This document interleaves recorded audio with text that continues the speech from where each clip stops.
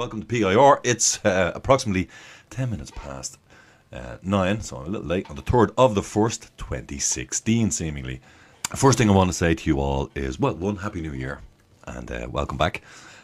Word has been spreading about what we're doing here at People's Internet Radio. In fact, all of us, not just me, far from it, not just me.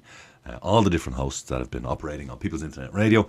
And again, for 2016, I'd like to reiterate that when I'm on, I can be held to account for what I say, as when the guys from Open Your Mind or, their guests or any of the other hosts on any of the other days during the week, whether it's Mark Windows, whether it's, Pat from Scotland is Free, Sean McGuire, any of them, Dr. Rock, we all accept that if I say something, then it's me you need to bring it to. If you have an issue with what I said, it should be me you should bring it to, and it should be me you apply it to. Don't be applying something I said to the whole of People's Internet Radio. That clearly can't work, right? We don't operate that way. When the different guys come on, nobody controls what we do or do not say on here. Everybody is free to say what they feel they need to say. There's just no other way of operating an open internet radio platform like this. There's no way of doing it. And, I'd like you to bear that in mind all through the year, that I'm not responsible for what anybody else has to say on here. I'm only responsible for what I say and my opinions. And I generally, in fact, regularly, if I'm giving you my opinion, I will say, now, the following is my opinion. This is my opinion on something. And that's just my opinion, just like everyone else's opinion. We all have one. If I'm going to present you something that I say, well, it's factual, in other words, well, it's written down in a little blue book, like a constitution, or Chalmers and Asquith, or modern legal usage, or something like that, or a book on contract law, 99% of the time I will tell you what book it is, where it was written, what page, what paragraph, etc. If I don't say it on the air, if you want to email me, admin@peoplesinternetradio.com, of course, we'd be happy to say, oh yeah, if you give me the timestamp from, say, well, Vin, in your podcast, at so many minutes in, so many hours, so many minutes, so many seconds in, you said the following. Can you give me your reference for that, please? I'd be more than happy to do so. But I will say this, as long as you're polite. We do get people sometimes, they get a bit uppity. I understand people can get upset about things, but I'm going to say something. If you're getting upset about something, folks, you're actually upsetting yourself. I'm not upsetting you. If I say something and you get upset, you're upsetting yourself. It's not me that's upsetting you. You have to recognize and acknowledge your own feelings and emotions. I recognize that. If something happens or somebody says something and I get upset, the key is in the phrase, I get upset. In other words, I'm choosing to get upset. That would be me choosing it. In other words, it's not your fault. So it's not my fault if you hear something on here, or if I say something on here and you get upset. That's not my fault. So either it's correct or it's incorrect. If it's incorrect, by all means, we're open to correction. And if you're, if you're a nice person, if you're a decent bloke or a nice woman, and you actually are willing to correct what we say, and you can back it up with evidence, facts, etc., we're more than happy to take that on board. We always have been. We always have been. It's pointless not to do it that way. It's absolutely pointless. I think this is important to say, and I'll tell you why. Especially with when Billy comes on. I'll be calling Billy now shortly. And Billy and what he says about sovereignty, about the sovereign Republic of Ireland, and all of that. Billy is presenting his view, and he maintains absolutely that he can back it up with logic and reason and names and dates and times and who said what and when it happened, and it will be historically accurate. That's what Billy says. Now, we have had Billy McGuire on here for countless interviews down through the years. And some people have been, upset maybe with some of the information that Billy has presented or some of the suggestions he's made, etc. Now, I would say to all of you guys, where have you tried to interview Billy McGuire, or where have you tried to call him to, ask him to come on and do an interview with you? He has been more than willing to do so ever since I met him 6 years ago or so, whenever it was, I'm not exactly sure. But it's about that.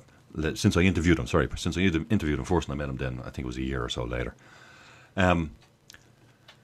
But he will do it. I mean, if you are running an internet radio, if you have a website and you have questions about this, by all means, phone Billy McGuire, record a conversation if you want. He doesn't have a problem with that. Record a conversation and talk to the man. There have been people who have reacted badly, if you will, in the past, and I would say, well, and they've gotten on to me as if somehow it's my fault. Well, it's not my fault, folks. Billy McGuire says what Billy McGuire says, and if he says it, you know, again, talk to him. He's more than willing to talk to him.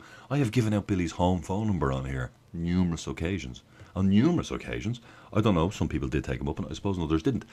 But the people who like to complain and post things on the internet, etc., and to challenge things, they're very reticent to do so. And I often wonder, why is that? You know, they'll post negative things, or they'll say negative things about Billy McGuire, the Irish Republican Brotherhood, or what was going on. But they will never, or so far, they don't seem to want to actually have an actual open conversation with Billy about the issues. I'll give you for example. If you go to Wikipedia and you type in Irish Republican Brotherhood, in fact, I'm going to do it right now. I'll do that right now just to show you. If you just Google Irish, and he spells it wrong, I-R-I, Irish Republican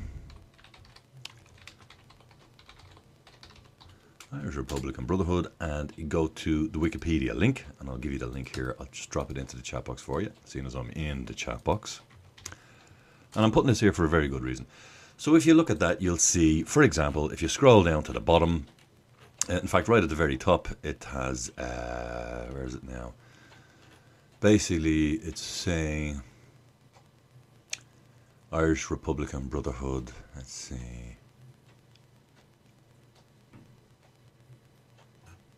Well, in fact, okay, what they do here is they've mixed accurate information, if you will, with inaccurate information.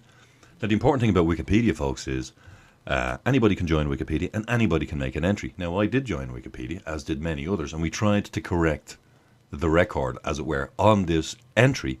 And so far, everybody who's tried to make a correction has had their a correct correction, and to change some of the untrue, which we believe to be absolutely untrue, they have been reverted back again. Somebody else has changed them back. This happens regularly. However, I'm going to read this. The Irish Republican Brotherhood was a secret, oath-bound, fraternal organisation. Now, that phraseology, secret, oath-bound, fraternal organisation, I don't think that's a very accurate description. It was certainly secret from the Crown, but it wasn't secret to the Irish people. It wasn't secret to us. It was private, if you will, but it wasn't secret in that sense. Dedicated to the establishment of an independent democratic republic.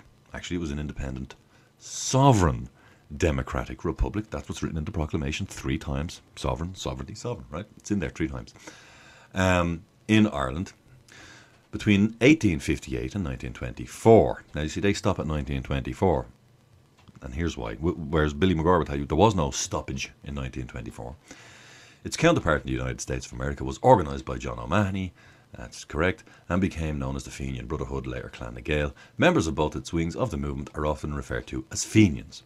The IRB played an important role in the history of Ireland as the chief advocate of republicanism during the campaign for Ireland's independence from the United Kingdom. It wasn't quite from the United Kingdom, it was from the Crown. The Crown. That's not, the United Kingdom didn't exist in that form as far as I'm aware back then. Maybe it did. No, I don't think it did. Anyway.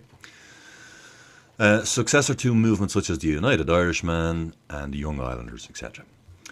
As part of the new departure of the 1870s to 1880s, IRB members attempted to democratise the Home Rule League and its successors, the Irish Parliamentary Party, as well as taking part in the Land War. Again, some of that may be open to opinion from others, I don't know. The IRB staged the Easter Rising in 1916. A lot of people don't seem to realise that. A lot of people seem to think it was somebody else who staged the Easter Rising. But again, I would say, look at the proclamation. It's written right there on the proclamation.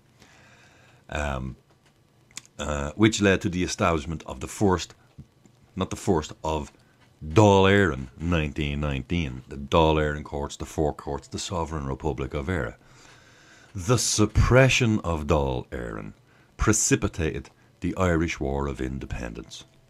Now, when they say the suppression of Dáil Éireann, to be accurate, they should have put the suppression of Dáil Éireann by the Crown and the Crown forces. Okay, a foreign ruler, okay, who were usurping our natural inalienable right to rule ourselves. They were foisting it upon us, essentially, we the people at the time, okay? Now, I think it's very important also to recognise and to realise that the men and women of 1916 who died and who were executed, in fact, they were executed, and the charge was treason to the Crown. That's why they were executed. And I'd like to put a call out in the spirit of unity and friendship, and with regard to the peace process and peace and reconciliation between all peoples, that I would like to see, would the Crown be willing to remove that charge of treason, because we are entering 2016, a very poignant and significant time in history for Irish people, and yet that still hangs over our heads historically, if you will. That the leaders, these men were essentially the sovereign government established by the will of we the people from the 32 county election of 1918. This was the sovereign government that was executed, and they were executed for treason to the Crown. They weren't executed as, they weren't executed for any other reason other than they claimed it was treason against the Crown. I think that should be undone, removed, obliterated, ablated, call it what you will. I think that should be undone. And, as I say, in the interest of peace and reconciliation, because that is important, I think we have to learn to talk. The only way we can ever resolve any issue, if you and I have an issue, the only way we can ever get resolution is we meet and we talk it out. If you hate me and I hate you and you can't stand me and I can't stand you, sooner or later, the only way we will ever come to peace is if we meet and talk. And I must take on board your side and you must take on board my side. It's the only way forward. It's the only logical, sensible, reasonable way forward. If one side or the other refuses to do so, you end up with war. And I think only an insane man or woman would go to war, because all you're doing is committing other people's children to die horribly on a battlefield somewhere. Maimed, death, destruction. And it's no way for humanity to continue. If humanity itself is to continue, and if we are to move forward, I think this is the only way to do it. So I think that would be a really good thing to happen this year. If I haven't even thought it through properly, maybe for the correct language for this, but somehow that needs to be removed. I don't know who agrees or disagrees with that sentiment on the chat box, but I think that's right. I think that's the right thing to do. They should no longer, if you will, be held in that limbo, as it were. So, I mean, I know there's talk of Prince Charles. There was talk out there of maybe Prince Charles will be coming over to Ireland for 2016. Well, if Prince Charles comes, I think that would be, he would be welcomed if that was the news he was bringing, I think. I think everybody would welcome him as a guest in our country, on our land. Not to come here as the son of the ruling crown, but to come here as a guest. I mean, after all, he's sovereign too. We are the ones, in fact, who recognise Prince Charles as a sovereign. We are the ones who recognise every man and woman on this land, and I mean the earth, as sovereign. In fact, it's only the Crown who doesn't recognise everybody else's sovereignty, believe it or not. The Crown structure, the British Empire, folks, it never went away. They just changed the name of different parts of it. So they operate as different, it's like different departments of one big company, yeah, the East Indian Company, Virginia Company, etc., etc. And that became, well, America, Australia, India, so forth and so on. That's how they did it. The British Empire never went anywhere. It's still in place, but only for the elites of that structure. I mean, even the people, the English people, they're being oppressed as much as anybody else.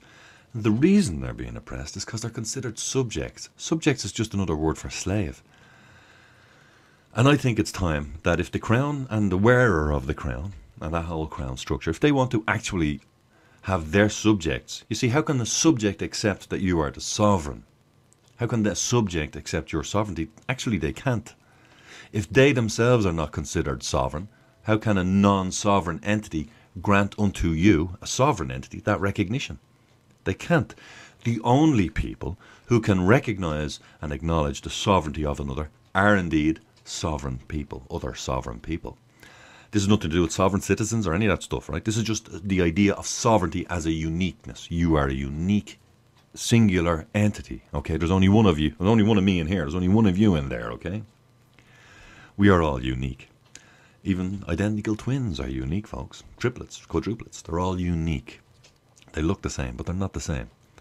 We recognize that. Any sane man or woman on the planet recognizes that. And anybody who cannot recognize that, I would suggest they are either insane or they are lying to themselves. And if they are doing so, and if they are lying to themselves, and if they are therefore lying to others if they maintain that position, I would suggest they need to take some lessons in logic and truthfulness.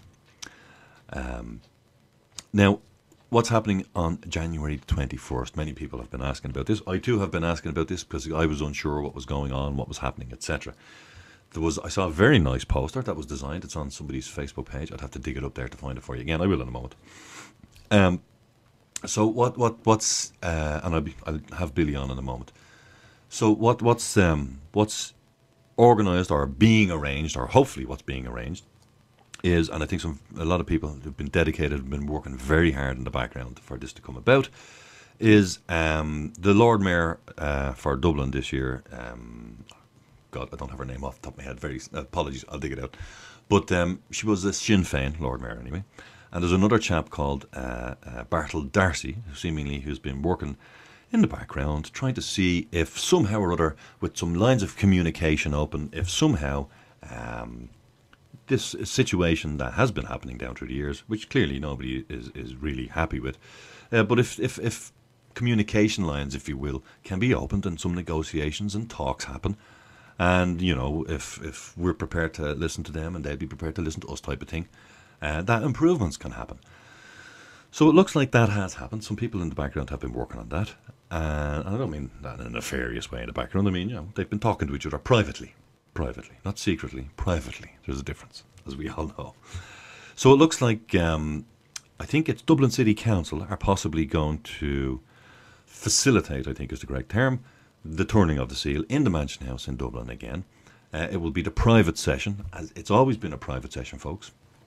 Even right back in 1919, the first session of the sovereign government of the Sovereign Republic of Ireland was at noon in the Mansion House, in the cabinet room. That was the private session. And then the public session was 3 o'clock in the afternoon. That's always the way it's been done. Now, I know many of you have said, well, Billy has been saying to people down through the years, yes, come and attend and view and see the turning of the sovereign seal, etc. Absolutely.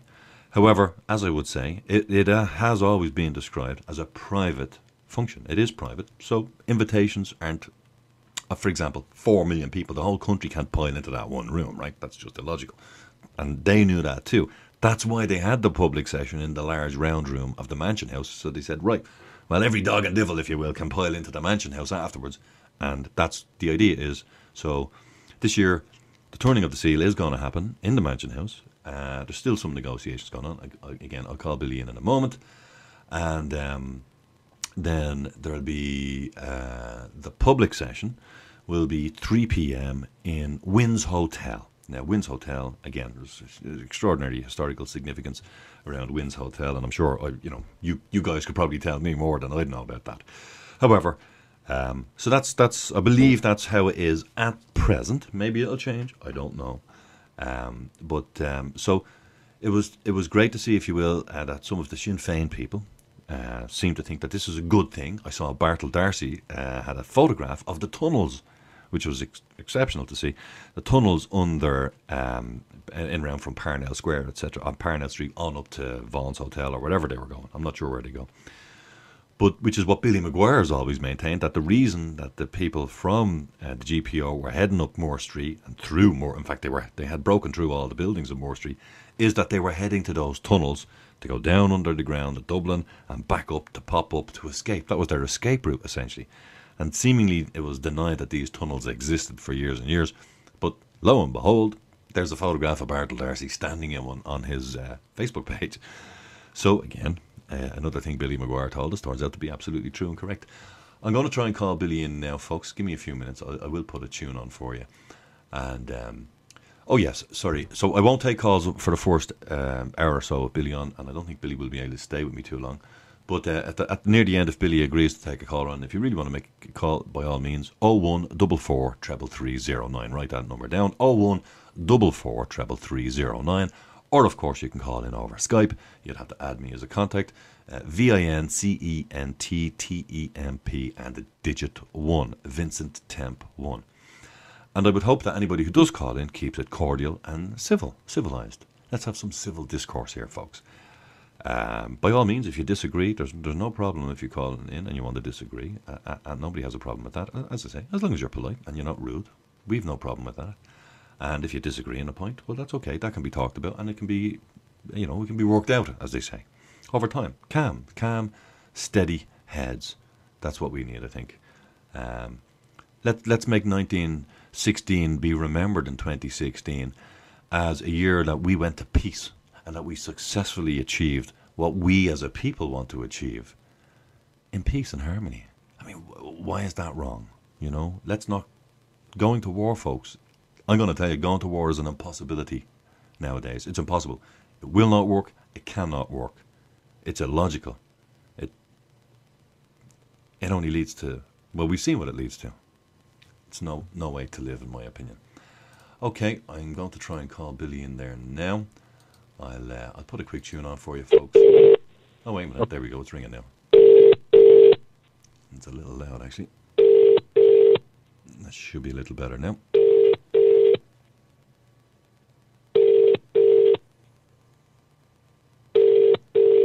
Give me a sec.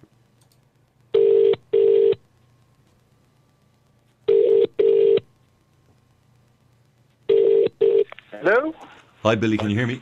Hi, Vincent. How are you? Excellent. We're live on the radio at the moment. Oh. Excellent. Can you a little louder, Vincent? Oh, you want me a little louder? Okay, hold on. Yeah. How's that there now? Is that any better for you? Yeah, that's a bit better. Okay, excellent. Well, welcome again back to People's Internet Radio, Billy. And, of course, as always, we're always delighted to speak to you. And I was making a point there. I don't know if you could hear me earlier on. No, I can't, Vincent, because they cut off my broadband and I haven't had any broadband for such a long time. I haven't even been able to listen to except on the telephone. Phone, yeah. But anyway, I'd like to say good evening to all your listeners and before to you, and wish them all a very happy new year. It's a very important year. 2016, the 100th anniversary of the revolution, as they call it.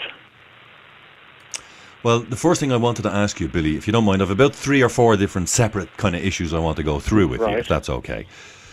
So the first one is I would like you to clearly, unequivocally state that you are more than willing to be interviewed by anybody out there who's willing to interview you by any media. Isn't that correct? Oh, yes, absolutely. Okay. I mean, look, it's not Billy McGuire's important. It's the Irish Republican Brotherhood and the Fenian Republican Brotherhood, who funded and founded the state, and we're just airbrushed out of everything. And how can you make a valid judgment on anything if you don't have the facts? And as we do, Vincent, we're not a political party, as you know. We just give the facts. Absolutely. Well, I mean, and in fairness, I think a lot of people need to take that on board, Billy, that, as you say, you are not the Irish Republican Brotherhood, and your position is a non-political, it's apolitical. You're not part of politics. Absolutely. And the Irish Republican Brotherhood, they abhor war, they abhor violence, corruption, maladministration, propaganda, lies and deception. Sovereign citizens don't live like that. You have to be upfront with our citizens and with our people. And I think, people don't understand that. I mean, I was looking there at, they're talking about William Butler Yeats and Sligo and all that, and I was listening about, great grand William Butler Yeats was a member of the Irish Republican Brotherhood. And right. and and I heard them talking about putting the coinage on the they called it the harp, because we know it's the sovereign seal, and 14 strings on the money. And he did it because he was a member of the Irish Republican Brotherhood. I think people should understand that, We're just being fed all this lies and deception all the time, and I abhor that, Well, okay, so time we grew up. the three things really I want to discuss. First of all, I wanted to get it cleared out there that you're willing, if somebody else is listening, because we get told, Billy, oh, you guys are the only people who interview Billy McGuire. And I say, that's not true. Billy McGuire will do an interview with anybody. In fact, I've given out your home phone number here many times over the airways. I said to people, there's Billy's phone number. Go ahead, call him. He'll talk to you. Yeah, but as you know, Vincent, over the years, RTE, the national broadcast and that, they have refused to even mention the Irish Republican Brotherhood, the Fenian Republican Brotherhood. Yeah.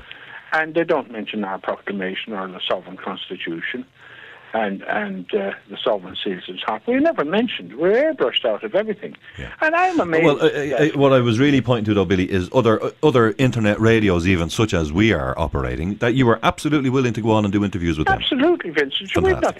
We have nothing to hide. We only give out the facts the best way we can. And you either agree with them or you don't. You either have sovereignty or you don't have it. And that's what those 1916 was all about. Going out, those volunteers gave their lives. They carried the sovereign seals, 8 strings, IV, Irish volunteers. And those Irish volunteers, they were all founded. And the Citizens' Army, and Cumann na Mban and Inine Hearn and all those. They're all Irish Republican Brotherhood. The backbone is the GAA. That's their organisation. Sinn Féin is the political wing of the Irish Republican Brotherhood. Mm-hmm. And that's the mandate we have, and we hold the 32-county election of 1918 from Vaughan's Hotel and ratified on the 21st of January 1919 by the will of all the citizens of Éire. And that's what we hold, and we still hold that mandate today. And again, Billy, I think this is very important for people to understand and to comprehend that on the internet there's a Wikipedia page on the internet which, as I say, can be edited by anyone, although it seems if anybody who seems to actually know what went on tries to edit, their edits will be deleted. And in the Wikipedia page, I've seen a lot of people quote this, that they say the IRB subsequently dissolved itself, although it is not known whether a formal decision was taken or it simply ceased to function. Now, nowhere does that say, essentially, that the IRB was ever dissolved. What they're saying there is they don't know. So I would like you to absolutely and unequivocally the Irish Republican Brotherhood, the Fenian Republican Brotherhood, were never dissolved by anybody. Right. And if you read the proclamation, that's our proclamation. Of course, nobody ever refers to that as the Irish Republican Brotherhood's proclamation. And that's a scandal. And that happened all during from the 6th of December 1921, when under the signing of that illegal and fraudulent agreement that was imposed by King George V as a British apartheid system for the 26 and 6 counties of Ireland as an Orange-free state and a provisional government. And some of the members of the Irish Republican Brotherhood, Collins had to step down to sign that illegal agreement and give his allegiance to the Crown of England. And as a consequence of that, Mulcahy, he tried to take the sovereignty for that group of betrayers who committed treason, and Michael Collins on the 21st of January 1919 was Minister for Finance. On the 6th of December 1921, Michael Collins had to step down from the Irish Republican Brotherhood to sign that illegal agreement, and he was only provisional minister for finance. And that's the difference. We don't have a sovereign government, although Enda Kenny was talking about a sovereign government, and he certainly he doesn't recognise the Irish Republican Brotherhood or the Fenian Brotherhood or the sovereignty of the state.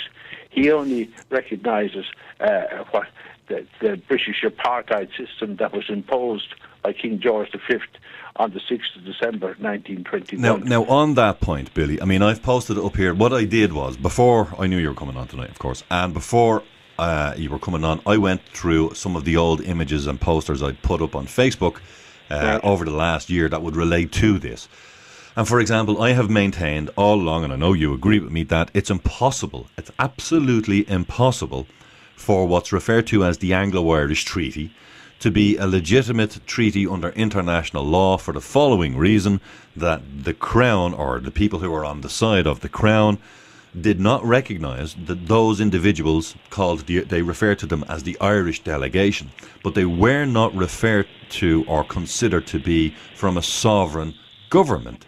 Therefore, the Crown still referred to them as subjects. Now, I made the point before you come on that the people who were executed, the 1916 leaders who were executed, that in this year 2016, that if Prince Charles, for example, and I hear there's talk of Prince Charles maybe coming to Ireland as a guest, I would like to think that he might bring over good news that that charge of treason be lifted on those men. I think that would be a very nice gesture. You're absolutely right, Vincent, because on the people don't seem to realise that all of 1916, that was all about sovereignty, and the proclamation and the sovereign constitution are the foundation documents of the state. That's what they gave their lives for. And they carried 8 strings IV, Irish volunteers, and that became 12 strings that's on your passport, and it makes everything legal, valid, and bona fides. Yeah. That is the name of the state, is the Sovereign Republic of Eire. And Dáil Éireann is the Sovereign Republic of Eire. That's their sovereign government of the 21st of January 1919. But King George V, in August of 1919, declared the Sovereign Republic of Eire and the Sovereign Republic of Eire's Dáil Éireann government to be an illegal assembly. So how could you do what you're talking about? How can you do a treaty with an illegal assembly? Now, not only that, what I'm going to put on the screen here for everybody to see, I have it here on the screen here now. If you're not on the screen, don't worry, I'll read it out to you. And this is from Chalmers and Asquith, Outlines of Constitutional Law, which is printed back in the early 1920s or thereabouts, and has royal legislation. The laws made by the king went by various names. There were 1, charters, or quasi-treaties made between a king and people. And I highlighted that because a quasi-treaty, when you place quasi before a word, it essentially weasels out the meaning of the word following it. And in modern legal usage, you can see there on the screen as well, quasi-contract, quasi-contract, contract implied in law. The terms are now regarded as synonymous in referring to not to a contract at all, but to the function necessary to promote justice by preventing unjust enrichment, blah, blah, blah. If you read on down through it, you'll see what has been called quasi-contract, where was it gone? No, I've lost it now. It was not in that one. Sorry, it was there was another one. But essentially what it's saying there is that a quasi-contract is no contract at all. And a quasi-treaty is the only accurate description one could possibly give for what happened in with the so-called Anglo-Irish treaty. It can't possibly be a treaty. There was never a treaty signed. No, it can't be a treaty. Because the sovereign government has never sat in Leinster House. This is where everybody keeps making the assumption. You can't make an assumption for something that didn't happen. And I mean, you have to be factually correct. Dáil Éireann sat by the will of all the people, and that's the mandate we have, and that's the mandate we implemented on the 21st of January 1919 in GHQ Vaughan's Hotel, and by the executive of the Supreme Council of the Irish Republican Brotherhood, and in the cabinet room in the Mansion House, and by the cabinet, and by the Sovereign Republic of Eire's Dáil Éireann government in the round room. And that's the mandate that we have, and now, that's the sovereignty. Now, what I've also put on screen here as well, Billy, is this was a letter. And if you look at the top of it, everybody else will be able to see this, Billy, sorry, just so you know. You'll see up the top of this letter, and this was in relation to, there's a link there, the journal.ie, letter Tuam, Mother and Baby Home. This was to do with that scandal that happened with the babies. But you'll see that Éire is at the top, And just the sovereign seal at the top, and the word ERA is underneath it, and it's dated 1956, and there is ERA underneath the sovereign seal. It has to have ERA on it, because if it hasn't ERA, and this is what they're lacking today, if the name of the state is the Sovereign Republic of ERA, there was no other state founded or funded in ERA, and it was founded and funded excuse me, by the Irish Republican Brotherhood and the Fenian Republican Brotherhood. That's who funded and founded the state. And the name of the state is the Sovereign Republic of ERA, and that's what King George V he couldn't accept and wouldn't accept. And you see, you have to go back even further than that. You know, the famous Holocaust, where they took everything out that caused the famous famine. But you see, the Crown of England that's royalty. And I've said it many times in your show. Royalty is pomp and ceremony. The Crown of England depends on the harp. The harp is the covenant between God and man with all the information knowledge for his planet Earth and our civilization. It's the first computer known to mankind. And those first four strings, earth, air, fire, and water, and how man learned to write, how man learned to count. It's all about your being, and it's all about planet Earth and how we live our civilization in planet Earth and that we don't destroy it. And the Crown of England depends on, you see it up in her coat of arms, she depends on the harp for sovereignty. The crowns of any crown, and the Crown of England especially, depends on the harp for their sovereignty. And you see, I was making knowledge for planet Earth, those four strings, and that is what it's all about. I was making the point earlier, Billy, that it's so important that we understand how men learn to write. The Crown's sovereignty is the very same sovereignty as every other child, because the Irish Republican Brotherhood and the Fenian Brotherhood, they believe that every child is born sovereign and has a sovereign right to education, to the four elements, earth, air, fire, and water, to education, hospital care, and the assets of the state. And I would further say, that's why I ask, all these countries and all these corporations and all this, where's your sovereignty? Today I asked it from Garda Síochána. He didn't know what I was talking about. He couldn't show it to me. And you have to ask, the sovereignty is everything. If you don't have sovereignty, and as you know, General de Gaulle wouldn't allow Ireland to join it was the common market in those days, because we only had a provisional government since the 6th of December 1921, and we only got in when because Britain wanted to join. It was the common market at the time, and we got in under Britain's coattails. But the biggest crisis coming down the road is when David Cameron he asked the people of the United Kingdom to vote whether they're going to leave the European Union or not. What position is it? Why has our provisional government their heads in their sand?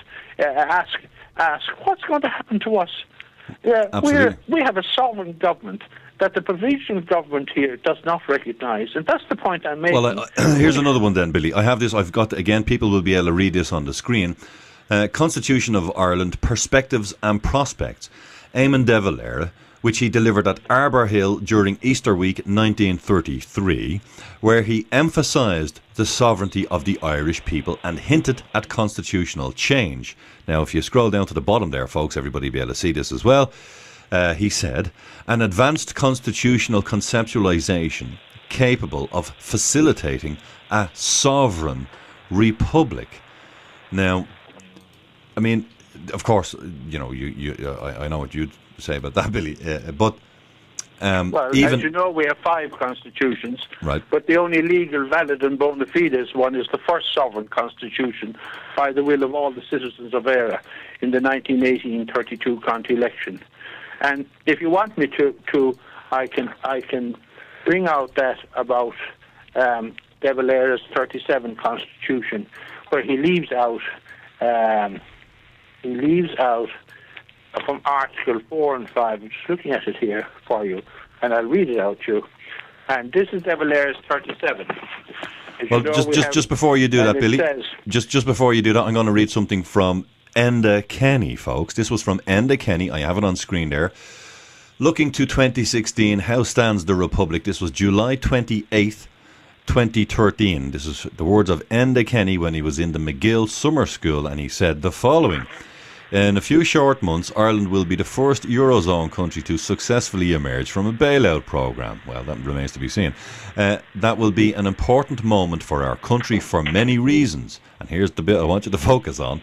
Not least because to be a real republic, Ireland must be a sovereign republic. They're the words of Enda Kenny, Billy, in 28th of July 2013. Yes, but it's amazing, Vincent, that he doesn't recognise that. And he doesn't recognise the Irish Republican Brotherhood or the Fenian Brotherhood who founded and funded the state. Well, this is what Republic of Ireland. See, this is the problem where we're saying they're speaking out of both sides of their mouth, as it were. Both sides. Yeah. Sorry, would you want to read that, what you were going to read first, please? I do, because this is De Valera's. First of all, you have the sovereign constitution. Then you have the Free State Constitution in the Shelbourne Hotel, imposed by King George V. Then you have De Valera's 37, then you have the British Constitution, and you have the European Constitution. Is that 5? But anyway, here we have Bunruck na Hare and De Valera's 37 Constitution, which we're all supposed to love. And the state, he says, Article 4. The name of the state is, De Valera says, the name of the state is Éire, or in the English language, Ireland. That is wrong. No, correct. The name of the state is the Sovereign Republic of Éire. Yes. He leaves out the Great Republic and leaves out Republic. And Article 5, Ireland is a sovereign, independent, democratic state. Ireland is a sovereign, republic, independent, democratic state. And that's because he was colluding with the British and they wouldn't align within republic. That's where it comes from. Now, I've put another one. You can go further down to Article 20 if you want to go down, sure, and see that all money matters must initiate from Dáil. Dáil has never sat in Leinster House. And what are they talking? It's time that the truth was told to the people. And we would have a wonderful country. Even more so, Billy. I mean, I've put another one. I've put another one there on this. 21st of January 1919. But our politicians won't recognise it. Exactly. I've put another one on screen there, again from Enda Kenny. This was Thursday, June the 13th, 2013. And by Mary Regan, political correspondent. And this was, Kenny sends a strong message to the church to butt out. And in that, apparently, he's been quoted as saying, Enda Kenny is aware that while faith is personally important to the majority of Irish people, as he points out it is for him, well, that remains to be seen, he says there is no longer a tolerance for the church hierarchy dictating sovereign law. And yet he seems to think he can dictate sovereign law, Billy. How does he figure that one? Well, I mean, he just does not recognise the sovereignty of the state. He only recognises King George V and what he imposed in the 6th of December 1921. And they're the facts. And look, you can't be talking. And if in Europe you have to have a sovereign government, we have a sovereign government, and Enda Kenny does not recognise that sovereign government. Or even if Fianna Fáil or Fine Gael or Labour, they don't recognise the sovereign government. Now, we also have to say that Sinn Féin is the political wing of the Irish Republican Brotherhood. They're the ones that won the 1918 32 county election. But they're all split into all different groups, and they don't even recognise the Irish Republican Brotherhood. Well, that's why I'm thinking that wouldn't it be great this year for the 21st of January if that can be the beginning of, a nice way for people to come together and to realise that, first and foremost, if you don't have sovereignty, you can't have anything else. I mean, I've often said to people, Billy, if you live next door to me and if you need to call me and get my permission to paint your kitchen a different colour, you can't say you're living a free life. And that's essentially what it is. If you don't have sovereignty first to make your own determinations. Well, what's happening, Vincent, that all the assets of the state, of the Sovereign Republic of Éire, are all being robbed. Yeah. And we talk about, the Holocaust and that very good book that was written by Chris Fogarty. Yeah, absolutely. And what happened was there was plenty of food here, but the Crown forces took all the food, and we were left with rotten potatoes. And that you have to go back and find out the reasons for all these things happen. And we're talking about 1916. And can I mention that we're not being told the truth. And you can't understand 1916 and what happened until you go back to 1912 when Sir Edward Carson founded the Ulster Volunteers. And in 1913, Innes gave 100,000, Lord Rothschild gave 100,000, and Rupert Kipling gave 50,000 to buy the top-class German guns to arm them. And the Crown of England and the RIC did nothing, and they colluded with that. And as a consequence, the intelligence officers of the Irish Republican Brotherhood reported to the Supreme Council, the executive of the Irish Republic, what had happened. And the executive of the Supreme Council of the Irish Republican Brotherhood, they founded the Irish Volunteers and the Irish Citizens' Army as a defence force. And Owen MacNeil was only fronting for the Irish Republican Brotherhood, and James Connolly was only fronting for the Citizens' Army. And as a defence force, that's when you must understand that we were going to be wiped out. And in 1913, they were founded in the Rotunda, as you know, and we're going up there. We'll talk about that later on. Okay. And then my granduncle Tom and Sam McGuire, who was secretary of the Irish Republican Brotherhood, Sam was sent to the post office in London to collect the intelligence on the Crown forces, and Tom was sent to Calcutta in India. And they brought those intelligence to Vaughan's Hotel every week. The Irish Republican Brotherhood had only a room in Vaughan's Hotel for Mrs. Vaughan at the time. And but anyway, in 1914, the UVF, they became the UVF Army. They declared war on Britain and Ireland if Home Rule was imposed by the British government in Ireland. And the British government capitulated to the UVF Army because Germany would have wiped out Britain if they had. And you see that thing that I said about King George V on the 6th of December 1921 when he imposed that under the threat of immediate and terrible war. And they had every intention on the 21st, on the 6th of December 1921 of carrying out immediate and terrible war on our people. And that is what. And how can you said about signing treaties and about signing agreements and that. How can you sign an agreement under that? If you're signing an agreement, I mean, look, there's no contract that's ever considered valid if somebody has a gun to their head, Billy. Well, that's what they had, guns to their head. Absolutely. Now, on top of that... And it's there in black and white, and it isn't it isn't Billy McGuire that's saying it. No. It's the facts. And why don't we go back to that and sort out these... Look, the Queen came here, and it was a very successful visit for the Queen. But it was predicated on a true commission coming out. And as you know, I live down where the University of Limerick is now, and in Limerick, and that university were given all the Vaughan's Hotel papers. And, and those Vaughan's Hotel papers are now, they don't know what they did with them. I think they do know. But anyway... well, again, what I have on screen there again, Billy, a lot of people think, somehow this was fixed in 1937, and I want to reiterate and prove to you that it was not fixed in 1937. No, on screen there, people can see a copy of the New York Times, 1st of May, 1937, and I'm going to have to put my glasses on, I think, to read this, and it says... in effect, create a de jure independent state for all Ireland with a de facto, that means not real, de facto sovereign state, and it can't be a sovereign state, de facto state for 26 counties. That's all that the 1937 Constitution set up, was a de facto provisional government, Billy. Isn't that correct? That's right. It can't be anything else, can it? No. And the point about it is, what I'm saying is, that's why we have to have a sovereign government, because the assets of the state must be invested in our citizens. For education, hospital care, all our roads are transferred, draining the River Shannon now, which we have to do. Yeah. And people should live, sovereigns, that's how they live proper lives. And that's not happened because all these people and corporations and that are walking off with all the assets of the state, and there's no accountability for anybody.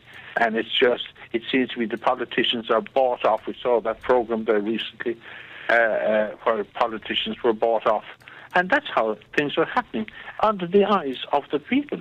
And the citizens should ask, and they should be made and held accountable. And that's what a sovereign government is all about. And again there, I've just put on screen about the tricolour flag that there's no mention of a gold fringe on the tricolour flag. That's Harry, a of course. disgrace. I mean, that really, and you saw, I don't know whether you saw it on New Year's Day, and that our three flags, those three flags are Irish Republican Brotherhood flags. When Thomas Francis Meagher brought that flag over here in 1848, and it became, the Fenians were around, and so were the Young Irelanders and that, and they became the Irish Republican Brotherhood and Fenian Republican Brotherhood. They're the sister organisations. James Stephens founded the Irish Republican Brotherhood down at 16 Lombard Street on St. Patrick's Day, 1858, and John O'Mahony founded it in Dohenys in New York on the same day. That's why we celebrate St. Patrick's Day.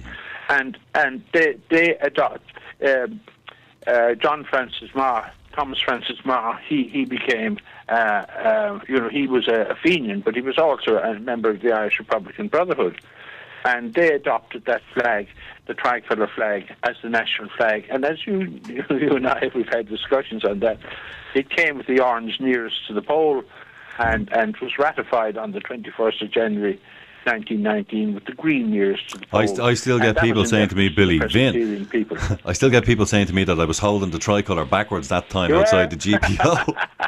That's right, I get that all the time. And I wasn't, folks. But the point is, that's how, look, I knew Hayes McCoy very well, and he used to come to Willowbank, and I used to go up and collect and get all those boxes. By the way, too, as you know, my father moved from Vaughan's Hotel, all the boxes of memorabilia and, the chocolate printing press and Collins bicycle and all that. And they were in the offices down in Francis Street in Limerick, over the offices. There was a huge collection, which was known as the Sack Store. And my father, at some stage, he brought them all out to Willowbank, where we lived, which is now part of the university. And there were the carpenter there was Billy Maloney, and he secured there were two in the house. You had it was a double what a chippy a carpenter would call a double hip roof. Yeah, there were two of those up on the attic, and two attics, huge attics. As you can see, you have photographed that house. And my father put up all the papers, there's a lot of them up there, ones that wouldn't be used all the time, and a lot of them were kept, the printing press was kept, I told you, at the back door, what was known as the butler's pantry, and Collins's bicycle and all that sort of cannonballs, and a lot of the old guns were up under in the attics. But anyway, to make a long story short, what was I going to do with those? And I remember Colonel Duggan at the time, this history, military history at the time, and he wouldn't hear of me giving that to them, because he said De Valera was sanitizing and they were rewriting a lot of those documents, and I believe that's true. And anyway, they were given to the university, that house, because that university is an Irish Republic. How long was that going on for, Billy, do you think? How long was De Valera doing that sanitisation, do you think? From the very start.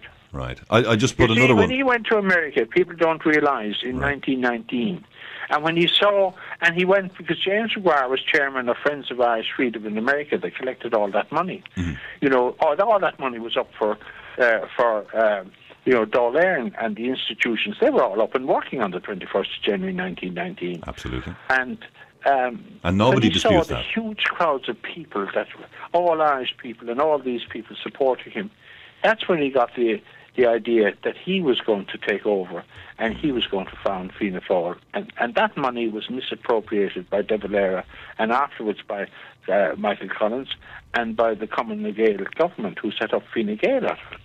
And they're still. And again, Billy, I think it's important that we point out at this stage that, again, you're not having a crack at anybody here. You actually admire a lot of the men from back then, even if you don't like what they did. But what I'm saying is, we're 100 years on, and we haven't. Exactly.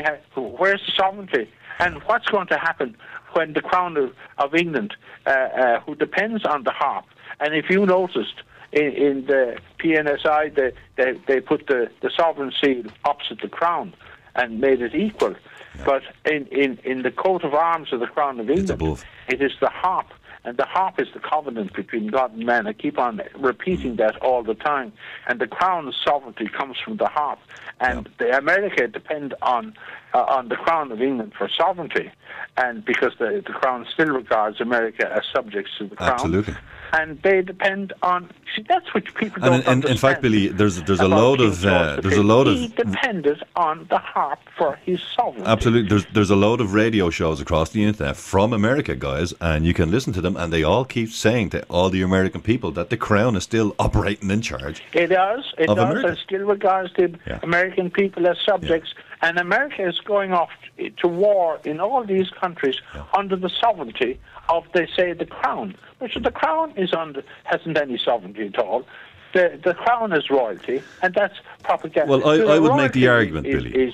Is pomp and ceremony. In fact, I made the argument earlier. It's how you conduct and how you look after planet Earth and how you look after your being, yourself. Well, isn't it like this, Billy? Doesn't logic and reason dictate that I can't possibly be sovereign if I don't recognise the sovereignty of others?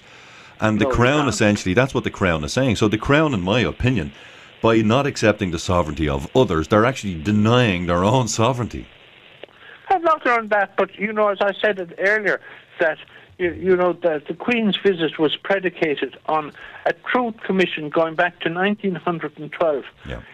About where did they who gave all that money to buy the top class German guns for the UVF army, and who capitulated? That must all come out. Right. And did it happen? Not at all. And the peace, reconciliation and prosperity process, which the University of Limerick, it was founded in 1950, that peace, reconciliation, because my father was the one behind it. There was a lot of great people behind that. And it's now been scrapped, the whole thing. Yeah. Because that money that was given, that Chuck Feeney was giving £5 million, €5 million at the time, to buy Vaughan's Hotel, and he was going to extend Willowbank for the peace, reconciliation and prosperity process for the world where conflicts would be there. And that money was, because I know from Hugh Coveney, I was quite worked closely with Hugh Coveney right up to, I think, roughly the week before he died, and the letter that he And just wrote, so people know, Billy, that's Simon Coveney is his son. Yes, he is. And he doesn't recognise the Irish Republican Brotherhood either. No. But Hugh Coveney did. And Hugh Coveney told me that money was misappropriated by Fine Gael for their own purposes. Instead of buying Vaughan's Hotel, as the money was put up, that Brendan O'Regan told me, he went to Chuck Feeney at the time, because he was the one who talked Chuck Feeney all about duty-free. And he was and Chuck Feeney had agreed to buy Vaughan's Hotel and had his office in one of the buildings. As you know, it's 29 Parnell Square in Granby Row, and he was going to Willowbank probably wouldn't be big enough. It was a big house and that, and beautiful gardens and surroundings right on the River Shannon. And but he was going to build, and then all this was done, and what did they do? They at the end. Fine Gael were in government with Labour at the time, and they got at Willowbank, and it's there. You can see the grounds, you can see the places there. But they got, and that Tom Connors told me, who he said that the house wasn't big enough for the peace and reconciliation and prosperity process, and it was Tom O'Donnell that was in charge, because Brendan O'Regan wasn't in charge at that stage. And I asked Tom, he asked Tom, what did you do with all the Vaughan's Hotel papers and memorabilia and all the guns and cannonballs and all the swords and things that were there? And he won't tell anybody. Wow. And that Tom told me, Tom O'Connor, who got the contract to take down the building, and he was told it wasn't big enough. He told me that 3 furniture, those big furniture van loads of all the documents, all the names of all the members of the Irish Republican, all the plans for the rising, the plans for Oglen Ahern's plan from the escape from the GPO up to Moore Street, and in the Rotunda, all these tunnels were down the rotunda, and I've been saying it to historians for years, and they all say, "Oh, the man that Billy McGuire is mad. There's no tunnels." Those tunnels led up to Vaughan's Hotel, and that was the escape plan for all those volunteers in Citizens Army. They would go, and as you know, Moore Street, it's just across the road. Of course. It's only a few yards. Of course. Well, they were heading up there for a reason, Billy. Clearly they were heading up there Sorry? for a reason. I mean, there was no way they were heading up there. I just also like to throw in here, I have a little one on the screen there, Bilderberg Club. Simon Coveney has been at the Bilderberg conference along with Peter Sutherland, and I believe Noonan, in fact I think Noonan is going again. You know, there's very strange things happening at this Bilderberg meeting, Billy. I don't know if you've ever heard of them. The High and the Mighty. I don't know much about them now, to be honest. I don't. I just do sovereignty and the legitimacy of the state, as you know. I don't do anything else, and I keep it to that very simply. Yeah. But as you know, I'm the last member left of the Supreme Council of the Irish Republican Brotherhood, and it does worry me. You know, we have a very nice committee, all working very hard, and I must congratulate Christina and Harry and Robert and Darren and Mick and Michael, and we have so many people, and Tom and all those, and Tom Ryan and who work very hard, and we only do it for voluntary. We don't have any money, as you know. Absolutely. But we keep the sovereignty, the legitimacy of the state alive. And again, now, if what's going to happen when Britain pull out of the European Union? We have a sovereign government. See, this is it. That was part of the question about the 6 counties. That if Britain did, if Britain did pull out, what would happen to the so-called 6 counties? And it was put out there that they would remain in, thereby keeping Ireland in, because that is the connection that Ireland, essentially, as it stands under the 26 county provisional government structure, they're being held in the EU via the connection with the Crown. That's how we're in Europe. Yeah. We're not in there as a sovereign government. No. But the point is, what are all these other European countries going to say? Look, Ireland, give back all that money you've got from us. I mean, look at all the roads they built. Yeah. You can say criticise them as much as you like, but we never got anything from Britain or anybody else. Yeah. We got what we got. We paid well for it.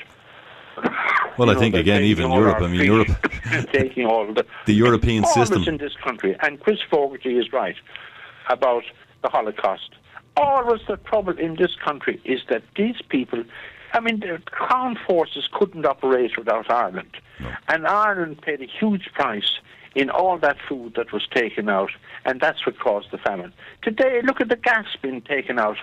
And I would like to see that corporation's license, Vincent. Again, I have one on the screen here for Irish Water as well. Irish Water don't have a license. Where do they have their license from? Yeah. Where are they getting their license? The only one that can issue a license is the Irish Republican Brotherhood. Mm. And that's what we'll be doing. All licenses are legal and valid and bona fides from the 21st of January to the 20th of January each and every year, where they revert back to the sovereign citizens of the Sovereign Republic of Éire and the sovereign government of the Sovereign Republic of Éire, Dáil Éireann. That's the sovereign government, not this Dáil, the Royal Dáil, and the Royal Oireachtas that was imposed by King George V. They're the only ones that ever vote for anything. And what is going to happen? And why can't we sort that out now, rather than this awful crisis that people went through? They lost their houses over the banking crisis because people were robbing it off. I saw the IFA robbing the assets of the state. Everybody seems to think they can rob what they like here and get away with it. And I say you can't. You have to account no matter who you are. Sooner or later, Billy. I mean, it's like this. It's like the way I see it, rather, this is my opinion, is that the people who are alive now, I mean, I know of people now say, oh, Vin, look, what the hell does all that have to do with me? That was 100 years ago. And I say, well, technically you're correct, that it doesn't really directly have anything to do with you. I say, however, you're alive now, and you're alive now living in and under an oppressive regime that was put in place by people who had a certain mindset. Their mindset was that you are essentially somehow less than the ruling, and I'm going to call them what they are, the ruling elites that are operating at the moment. Would you call under them the a Crown slave, system. Vincent? A slave. As essentially a slave. And I said, That's what you are. yeah, and I said, now, Without sovereignty, you're a slave. without sovereignty, you were a slave. Absolutely. So, and anybody can come in and take all your assets, and that's what they're doing. That's exactly what's happening. And I say, sooner or later, either we change the way that is, or basically forget about it. Forget about ever wanting to be even remotely be free. And what do you want for your children? Do you want to have your children enslaved and and because you didn't bother doing anything about it? Yeah. You didn't want to listen. You don't ask the questions. Don't you want your children to be sovereign citizens, to have education, hospital care, and be part of the civilized world that we have? Travel in planes, have a passport that you can go any place, and be proud that you're a sovereign citizen. And we have it, and we're desecrating that every day. We see what's happening on that. But anyway, look, I put up that on the, at least I don't know whether I put it up or not, but I sent it anyway to you. And on the back of the 1916 proclamation, I was hoping tonight that you might read the proclamation for people to understand it. And I say, who founded the state? These are the questions asked. Who founded the Sovereign Republic of Eire? Question mark. Who founded the Irish Volunteers and the Citizens' Army? Who founded the GAA? And the answer is the Irish Republican Brotherhood. And if you read the 1916 proclamation and the Sovereign Constitution for confirmation, you get the answers. And all those answers, I'm told, as you know, I'm not into they keep on taking my broadband and taking away my telephone line and everything because they don't want me speaking. But you get the answers on, look, having organised and trained her manhood through her secret revolutionary organisation, the Irish Republican Brotherhood, and through her open... doesn't that tell you who wrote the 1916 proclamation? And what's Enda Kenny talking about? He said our proclamation. It isn't his proclamation. Well, that was that one caught me by surprise. Keep it in trust for the sovereign citizens of the sovereign double Éireann government. When Enda Kenny said that, Billy, he said our proclamation. Yeah. Now, did he not just place himself under the proclamation by doing that? He did. But he doesn't recognise it then. He's talking both. Well, I think he did just recognise it, and I think from now on he's going to have to be careful because he did recognise it. Well, it's treason, and it tells you quite clear. We place the cause of the Irish Republican Brotherhood under the protection of the Most High God, whose blessings we invoke upon our arms. And we pray that no one who serves that cause will dishonour it by cowardice, inhumanity, or rapine. And doesn't that tell you? And you can be indicted in the old Éireann court, which is still there, it's still in existence, but no one ever hears anything about it. And they have to be taught how to be held accountable. And I think that's very important. As we are onto that, if you look at I was looking at those papers which I mentioned to you, there's 500 new books out. And where are all these great historians? All they're doing is rewriting our history. Why don't they ask the questions? Why didn't they ask the question of Enda Kenny on Friday when he was up and we're all supposed to be welcome, and yet no one knew it was on in that was a bit of a mystery, that one, wasn't it? And put up our three flags without. And you're talking about. I'm talking about. I'm looking at the Revolution papers, which are a copy of the papers that were printed in 1916, and you can buy it for, I think it's about €3. And I didn't read them yet now, but there's one thing here on the third page, on the second page inside, and it says, many newspapers of the... Wait, no, I'm trying to see it. Hold on a minute. Take your time. Many newspapers of the time referred to the Easter Rising as a Sinn Féin rising. This was not the case. The Easter Rising was the result of the planning, leadership, and action of the Irish Republican Brotherhood and the Irish Volunteers and the Irish Citizens' Army. Sinn Féin was a separate and distinct organisation which played no part in the events of April 1916. This is the papers 100 years ago. And what? You see, everybody is trying to go out and pretend Sinn Féin are pretending to. The Sinn Féin that we should have is the Sinn Féin whose allegiance is to the state, the Sovereign Republic of Éire, and was founded and funded by the Irish Republican Brotherhood and the Fenian Brotherhood. And that's the mandate we were given to found and fund the state, which we did on the 21st of January 1919 by the will of all the people. And that's what people should understand. And you have all these people. It's like De Valera gone off to America at the time, and he saw all the huge number of people, and he decided that he would get them to support him financially and every other way. And he wanted to run the country, and that's why he set up Fianna Fáil. And as you notice, he left out Republican out of that. And how can Fianna Fáil stand up and say they're a Republican party when they're not? They're only telling lies. Yeah, it's a very strange one. And it's there in black and white for anyone to read it. So, Billy, and just should be held accountable the same as Fine Gael.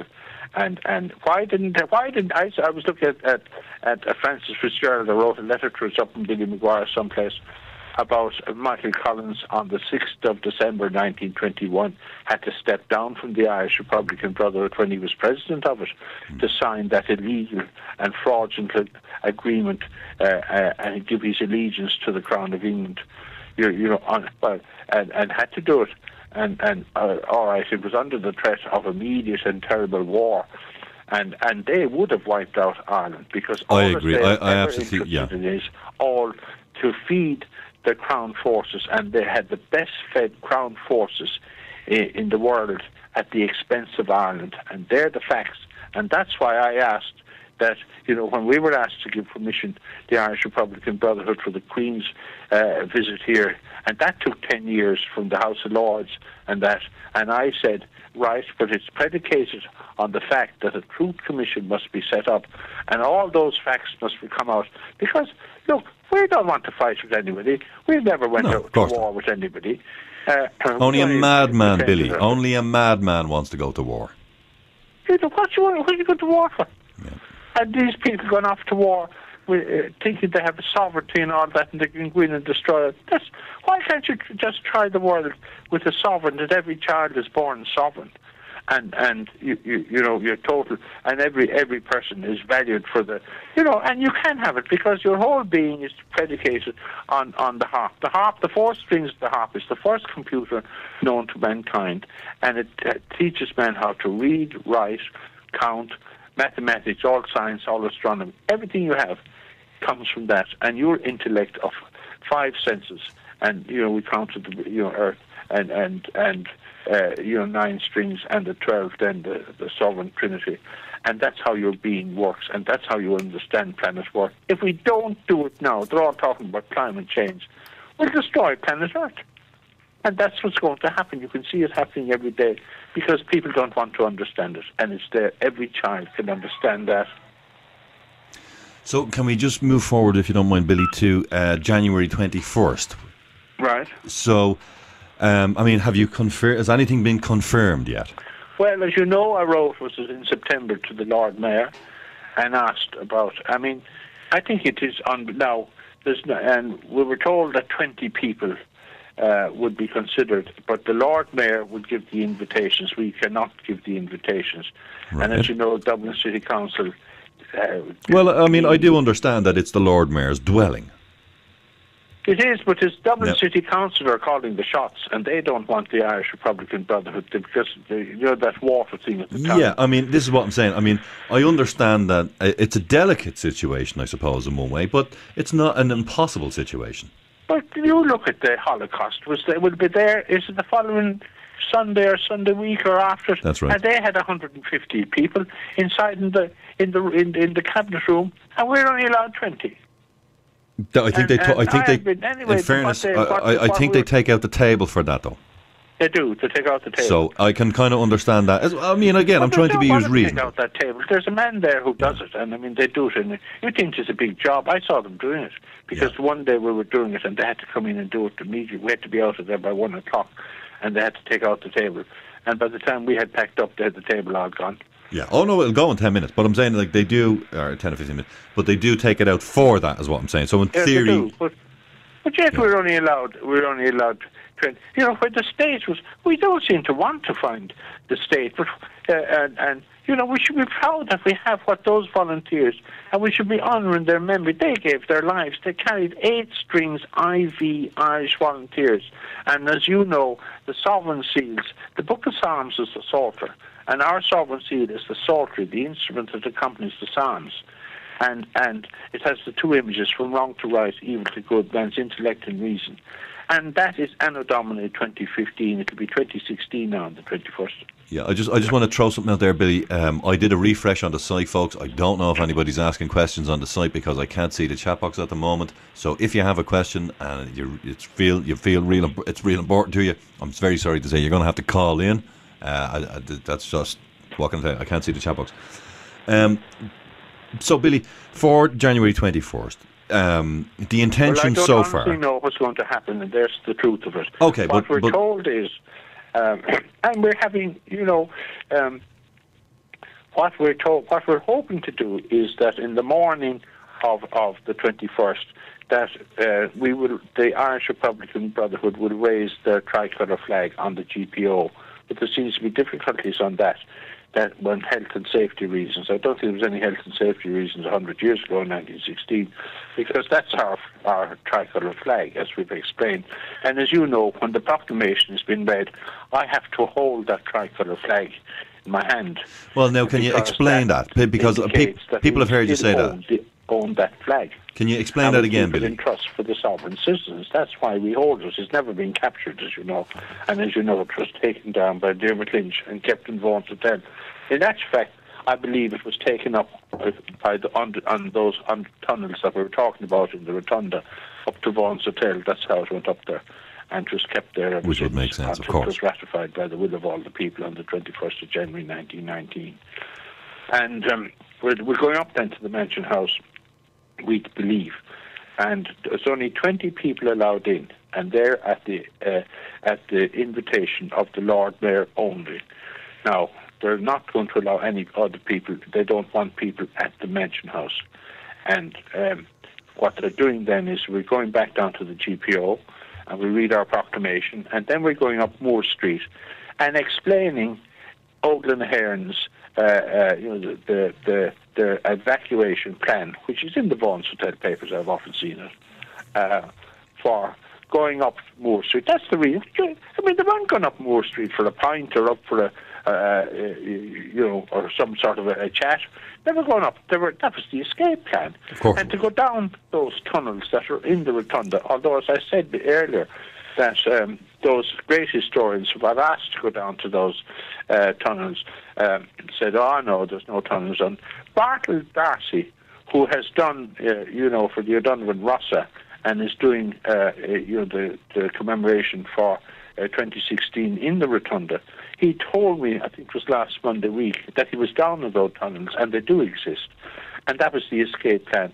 And the Crown Forces... Absolutely, sure. I saw a photograph of him down there. I saw Sorry, Vincent? I saw a photograph of Bartle Darcy down in the tunnels.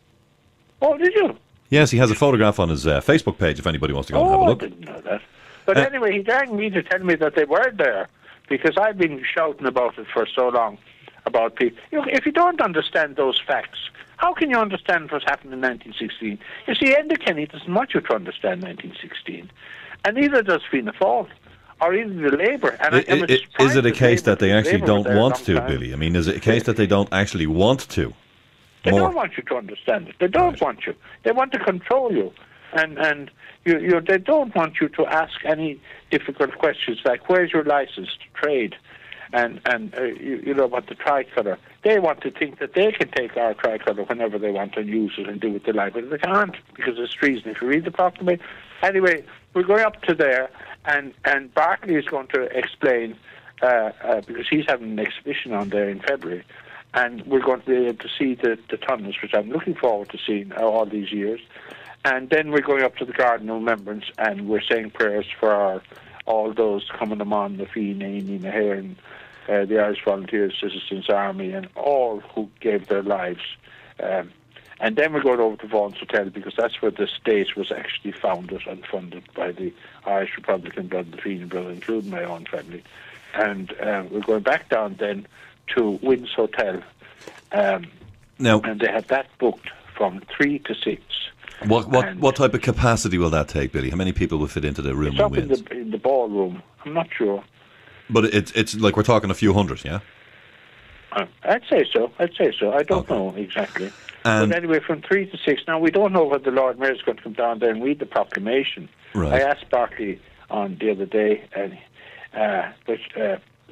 she will read the proclamation in the cabinet room when we turn the sovereign seal and claim our sovereignty. Right. Because all licenses are only legal, valid, bona fides. That's very important about that. It is. Now, there's something you said there, Billy, and I'm sorry, I just want to bring you back to it because, again, there was some people who were, I'm going to tell you straight, they seem to be a bit miffed, a bit upset the fact that they are seemingly that I don't know whether it's Dublin City Council or the Lord Mayor's office or whomever, but that they don't want the people to attend at the Mansion House. Yeah, I find that very sad too, because I mean, it's a wonderful, joyous day. Well, I see. I'll just Enda Kenny and the Department of Foreign Affairs were saying that there's 1 million Irish people in Argentina. They're all celebrating, and all the countries, America, and all these countries around the world, and we're not allowed to celebrate here. But I'll also bring you on to something which is very important, Vincent. And I'm reading yesterday's Irish Times, right? Prince of Wales may be invited to 1916 event. Right. And this is Heather Humphreys. And how is it that she refuses to invite the Irish Republican Brotherhood and the Fenian Brotherhood to any event? And Enda Kenny has refused to invite the Irish Republican Brotherhood and the Fenian. Would that happen in any other country in the world? And that's very interesting. And it says, anyone can read yesterday's Irish Times, and it's an article by Rowan McGuire. Prince Charles may be invited to an Easter Rising commemoration event. Minister of Arts, Heritage and the Games, like Heather Humphreys, has said, I know that Prince Charles has indicated that he would like to come back to Ireland. And then you go down and you read about where have I got it now? The government. There says. She also says about Miss Humphrey said, I don't want anything. The unionists will. Yesterday, hundreds of people turned out for that event on Friday. No government from foreign government other than the ambassadors will be invited to the main event. And the organisation, the Irish Republican Brotherhood, the Fenian Brotherhood, who founded the whole thing, who owns the tricolour flag, and who owns all those flags and the Star and Seals and symbols of the proclamation, are not invited to any event. Now, it's very strange that you mention Heather Humphreys, Billy, and I'll tell you why. Somebody had joined our website, People's Internet Radio. I'll say somebody for the moment because they basically they used the name Heather Humphreys and they had it spelt, they didn't have it spelt the way Heather Humphreys has her name spelt, they had it spelt with IES rather than the Y. Right. And the email, I'm actually going to say what the email address was because I don't actually believe it was Heather Humphreys, quite frankly. But I think perhaps if Heather Humphreys or one of our people or somebody is listening, perhaps they should be aware of this, that somebody is seemingly using an email address that could possibly lead people to believe it was coming from her. And the email address they were using was hhtdoroctus at gmail.com. That was the email they were using. They had joined the site with that email. Now, because they were very disruptive on the site, and we removed them. But that was I'm going to read that email address again. It was hh, meaning, I suppose, Heather Humphreys, TD Oireachtas at gmail.com. And as I said, we do not believe for a moment it was Heather Humphreys that was in under that. So in case somebody might be using that to, to lead people to believe that it was Heather Humphreys, I don't know. Yeah, but Vincent, isn't it unbelievable that the organisation who funded and founded the state and those volunteers who gave their lives are not invited to the celebrations in 2016. Well, as I said, Billy, I don't think if Prince Charles was to come over and attend with something from the Crown to say yes that the charge of treason to the Crown has been lifted on the leaders of 1916, I don't think anyone would have it. In fact, I'd say he'd be welcomed. Oh, of course. Look, Sure, we're not against anybody. The Irish Republican Brotherhood, we're all for our sovereign citizens and the welfare of them, properly educated, properly fed and found and looked after. That's what we're all about. But when I see, look, and here we have yesterday's event. It talked about Dublin Castle, and it says that President Michael D. Higgins. Michael D. Higgins is not the president. He is the usurper president. He is of the British apartheid system that was imposed by King George V in 1921 on the 6th of December as a British apartheid system and an Orange Free State. And that's what he is, and he is his allegiance is to the Crown of England. He does not recognise the Sovereign Republic of Ireland. He uses our symbols, and as you know, I had murder with him over putting that gold braiding, that anti-gold braiding around our tricolour flag, and I was told by the Department of Foreign Affairs, we didn't use the Irish Republican Brothers tricolour flag, we used a fourth colour. We don't have a fourth colour flag. That's so important, Billy. I'm very sorry. Can you just repeat precisely what you just said there again? About the what? About the fringe on the flag. They said they did not use... Oh, that's the British Admiralty Code. They said, we didn't use the Irish Republican Brothers tricolour flag. We used a fourth colour is what they called it. We didn't use your flag, they said. Who was it said that to you? Well, it came from the Department of Foreign Affairs. And did they send that to you in writing? No, they won't put it in writing. Right. They just said that over the phone. I asked Michael D. Higgins' wife about it, and she said that they had nothing to do with it. It was the Department of Foreign Affairs that did that. I asked her, I met her, and she's a very nice lady. As you know, I know Michael D. Higgins since we go back a long, long time. Yep. And the contempt he has for the Irish Republican Brotherhood is unbelievable. The contempt that Enda Kenny has. And if you read, I'm reading bits of the paper here for you about what he said. He said the flags were raised in the tricolour and the flag of the Irish Republic, both of which flew over the GPO during the Easter week 1916, and the Irish Citizens' Army flag with the plough and the stars, which flew in the Imperial Hotel. And yet he doesn't recognise any of them. He doesn't give two damns about those flags or where they came from. It's a political stunt all the time. And he's leading us into absolute disaster. As has been of all, I can tell you, the provisional government, there is no place for a provisional government in the Sovereign Republic of Ireland in 2016. And if people want to vote for that, which is coming up very soon, be it on your own head. And don't be criticising that you haven't this and you haven't that. And what's going to happen when we're told we have to get out of Europe? Who's going to pay your bill? Who's going to pay your electricity bill? You won't. We have a sovereign government that we can stay in the European Union. You cannot sit in the European Union round the table with a provisional government and General de Gaulle. And if you got any of those, and you'll have plenty of people in the European Union that will bring, because I know from here, living here in Kappa, the amount of people from Europe that are coming over asking me about our sovereignty and about the sovereign government, it's all down there. I think they're clearly worried about it, Billy, because they were clearly deceived about this too.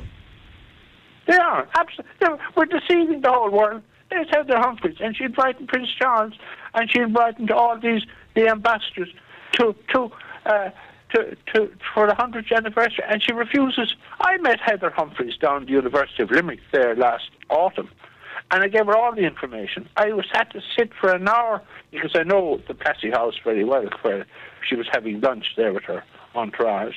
And I sat there for an hour while she had her lunch. And when she came out, I spoke to her and I welcomed her. And I said who I was. And I said, there's the River Shannon. And we're both, you know, and there is talk that, you know, that, and the unions are being invited down, I see here on the paper. And they're more than welcome. I remember that, what's that? The new, who's taken over from Peter Robinson, I remember some years ago, she wanted to attend. I don't know really what happened. But I heard about that. Yeah, I can't remember her name. But you look, we have, those people are welcome. We welcome everybody. We're not against anybody. No. But what we want is that sovereign government that was by the will of all the people on the 21st of January 1919. All 32 counties. See what this is about, That's Billy. what we want. It's about what's we want right. that government to be up, and that's the legitimate government of the state. It's about what's and right. It's that what simple. country in the world cannot point a finger at us and say you're lying. Your propaganda, lies and deception, and that's what those politicians are doing, and selling out the people all the time. We want our sovereign government by the will of all the people. Question there the legitimacy of the state. Question there from somebody in the chat box, Heather Humphreys from Fine Gael. That's the one who you mean, yes? That's the one I met, yeah, for Heather Humphreys. There was another thing. At the University of Limerick when she came down. There was something else, Billy, that just I saw earlier on I think it was on Facebook. I think I saw this, and I thought I must remember to ask you this and to say this to you. I know we've said it before, and I have actually asked you in the past, but because I saw it again on Facebook, and I think whoever put it up there may be listening. And they were talking. I remember I said it to you because I was a bit confused as to why it was the way it was, and that was that they were confused about the colour of the Constitution being the azure blue. Again, they were confused. They thought it was a royal blue, and I said to myself, I'll make a mental note to let them know. Blue. Say again? That is azure blue, and actually our colour is not. People think it's green. It's not. It's actually blue, and it's a gold braid. It's gold on the blue. That's for the Irish Republican Brotherhood. The green would be regarded as the Fenian. But what I'm trying to say is that the actual flag, on the gold was always gold because gold was the most. But it is actually blue. Whoever's on about that, and it's blue. So I just wanted to be told there. It is in theory, it is the correct colour. The little blue book Constitution. It is the correct colour. It should have ERA here under the sovereign seal, though. It has to have if it isn't. Look, if you get something from the income tax, and your income tax, and there's no ERA underneath it, who are you paying your taxes to? Exactly. But the provincial government isn't allowed to use ERA under the thing. That's why you don't see it. That's a desecration of our sovereignty. And I'm only asking that they do things correctly. Exactly. That's very important that people know. I mean, as I said about that, when I was in France, and I mean, you saw what happened in France, and those young people didn't know what was on their passport. They knew nothing about their tricolour flag. And the head of security came over to me and he said, they are terrorists. He said, they would not be allowed. This was last May, and look what happened since. And you have a responsibility to know what's on your passport and to know about your tricolour flag and the history of it. And about Dermot Lynch, he was the one who took it down. Well, it makes sense. I mean, it makes absolute sense to know. What? Yeah. Arlene Foster, was that who you were talking about? Arlene Foster. That's Thank you very much. Person. And she wanted to come there some years ago. And she was at the other party, I think, at that stage. And I was being asked, now I don't know whether they were putting me up to it or not, but they were made a big play that she wanted to come down and they should be down and all that. And what would the Irish Republican Brotherhood on the 21st? I said she'd be more than welcome. And there is talks that she will be one of the people at the Mansion House on the 21st. And it'll be very strange because we're both from Fermanagh. This is what was pointed out to me. Aileen Foster and the McGuires, my family, we're both from Fermanagh, and that we share that, and that it would be very peculiar that Enda Kenny refuses to attend the 21st, as does Susan Denham and Michael D. Higgins, who claims to be president. He's not president. He's the usurper president. And do we have any idea, Billy, who else may be getting invited? Or We do. We think that the American ambassador, who wouldn't refuse to come last year, is going to come. And, of course, the Indian ambassador, while an Indian representative, because, as you know, President Geary, the fourth president of India, he was here during law. And I met him, and I told you that as a child. And he's a member of the Irish Republican Brotherhood, the Fenian Brotherhood, Ogden Ahern, and in fact, if people go to my Facebook India's page, independence came out of the Vaughan to told you that's Liverpool salt tax. I mean, if people go to my Facebook page, you'll see an article about to him in South Africa. But Geary is very interesting, to think they couldn't unite their people. As you know, the GA, Michael Cousy was only fronting for the Irish Republican Brotherhood. The Sam McGuire and the Lee McCarthy trophies are Irish Republican Brotherhood trophies. And we're hoping that on the 21st, the set of medals that we made, beautifully made for All Ireland medals with the Sovereign Seal. They're not All Ireland medals, they're only our GA, the corporate body, and all things with the symbol of the serpent. They're of no consequence to anybody. But we have a set, and we have a set for whoever wins the Sam McGuire and the Lee McCarthy this year. And we hope that on the 21st that the Dublin team will come through Vaughan's Hotel, and we will just where Sam McGuire, that was his office there in 29 Parnell Square. And it would be great if the Dublin team came down with the Sam McGuire on the 21st, wouldn't it? And you know, these are little things. And I must say that Bartle Darcy is doing great work trying to get them, but he has awful difficulties. My God, the man, I don't know how he puts up with it. I mean, I'm doing it for so long and I've seen it, all these things going on. You know, it's very hard to see, you know, our volunteers and Citizens Army being betrayed all the time by our own people. But at the end of the day, Billy, I mean, and again, and hats off to Christina and Harry and yourself and all the good work, everybody. And as you say, I'd love to, you know, and Christina, and she has an awful year, and I would like to particularly wish Christina a very happy New Year this year. She had a most dreadful year last year. She's so strong to be able to put up with it, you know. But it is. Anyway, am I over my time? just you know, you let me go on. And as you know, they always say, we don't start the clock when Billy McGuire calls in. We don't even start the clock, Billy. And he goes on and on and on and on. But anyway, but look, we haven't spoken anyway for such a long time, because they actually, I believe it was the Queen's visit that MI5 did a sweep of the area, and my phone line, which was my broadband as well, was gone, taken away. But anyway, it's back again. They keep taking it and putting it away. I don't know why they keep doing it. They're trying to keep you in your place, Billy. Well, they're trying to put you in a box. I suppose so. But anyway, look, we're still here, and you know, it's great to be able to talk to you, and it's great to be able to talk to our people. And our people are the best people in the world. All they need is a sovereign government. That's all they need. That's look all what the country would have. In fact, look, I mean, and I've said it here a million times, Billy, it's the whole world. Everybody across the world needs to have a sovereign government operating as their actual... If you don't, you're born in slavery. And people, the way they are, all these church and state, the way they enslave our people, you know, and they do. And if you don't have it, and wise enough, and educate yourself. I mean, it's so easy to educate yourself today with all the technology that's out there, and that's what the Irish Republican Brotherhood. There was nobody thinking of technology in 1950, but the Irish Republican Brotherhood. And all you want to tell the truth. I mean, Enda Kenny should be, and I hope Jerry Adams now will come together. And I said the door is open now. And I mean, Sinn Féin, they call themselves, every night you see Sinn Féin on the screen on RTE, and Sinn Féin did this, and Sinn Féin got 12 million in America. But Sinn Féin, that's all Irish Republican Brotherhood money, but we don't get any of it. Because you can't be claiming you either are or you're not. And if you want to be genuine and 100%, and read the proclamation and the sovereign constitution and what those volunteers went out and gave their lives for, that's what we want. And we want our people to be proud that to walk through the world and have all these facilities for our people. That's what we have. 70 million people worldwide. This is it. I mean, it's a very paper there about the Department of Foreign Affairs going to all these countries of the world.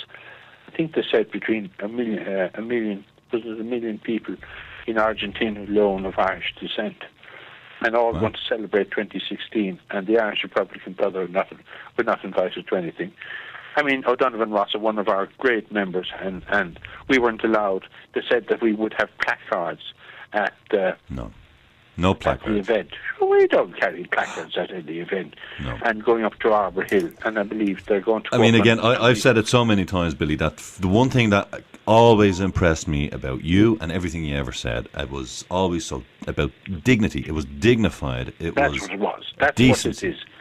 And if you haven't respect, and you have, that's what sovereignty. People don't understand what sovereignty is. Respect for yourself, your being, your senses, and your planet Earth, where it feeds you, looks after you, and what a wonderful world we have. It's also about taking care of your children and your family the correct way, Billy, because, I mean, how can a man and a woman who can't look after the land they're living on, how can they expect it to be raising a good, decent family? You can't. It has to be. I mean, even if you only learned how to raise a few spuds and to see how they work, and to see how they grow, and to see that's sovereignty. Yeah. Even looking after a little dog. I got a new little dog there for Christmas, and it's absolutely beautiful. But that's sovereignty. It's all part of the sovereignty of the state.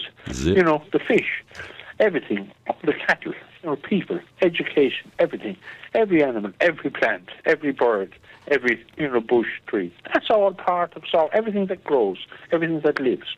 That's sovereignty. That's what life is. And we have it, and the harp tells you and teaches you that the four strings of earth, air, fire, and water. And I got a beautiful harp made, and I must thank the prisoners, the POWs in Portlaoise. They made me a beautiful harp, and with the four strings on it, and that's earth, air, fire, and water. And I'm really the magnificent craftsmanship of it, and that's sovereignty.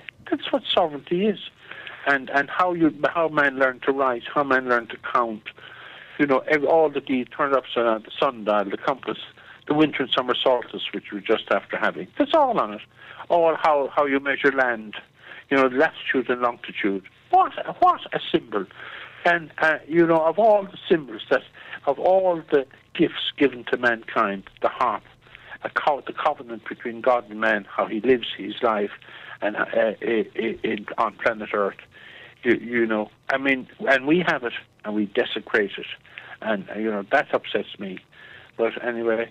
well, look, at the same time, it's only through education, conversation, and interaction that we're ever going to re-establish these things. I mean, I've heard people say things like, oh, do we even need a government? And, of course, I would say, well, it's a perfectly reasonable thing to have a government. I think the idea of government has been so badly abused by all those who claim to be legitimate governments over the last 100 years that people, because they don't actually know what a true proper sovereign government is supposed to be like, that they have a very negative opinion of government, I suppose, and which is understandable.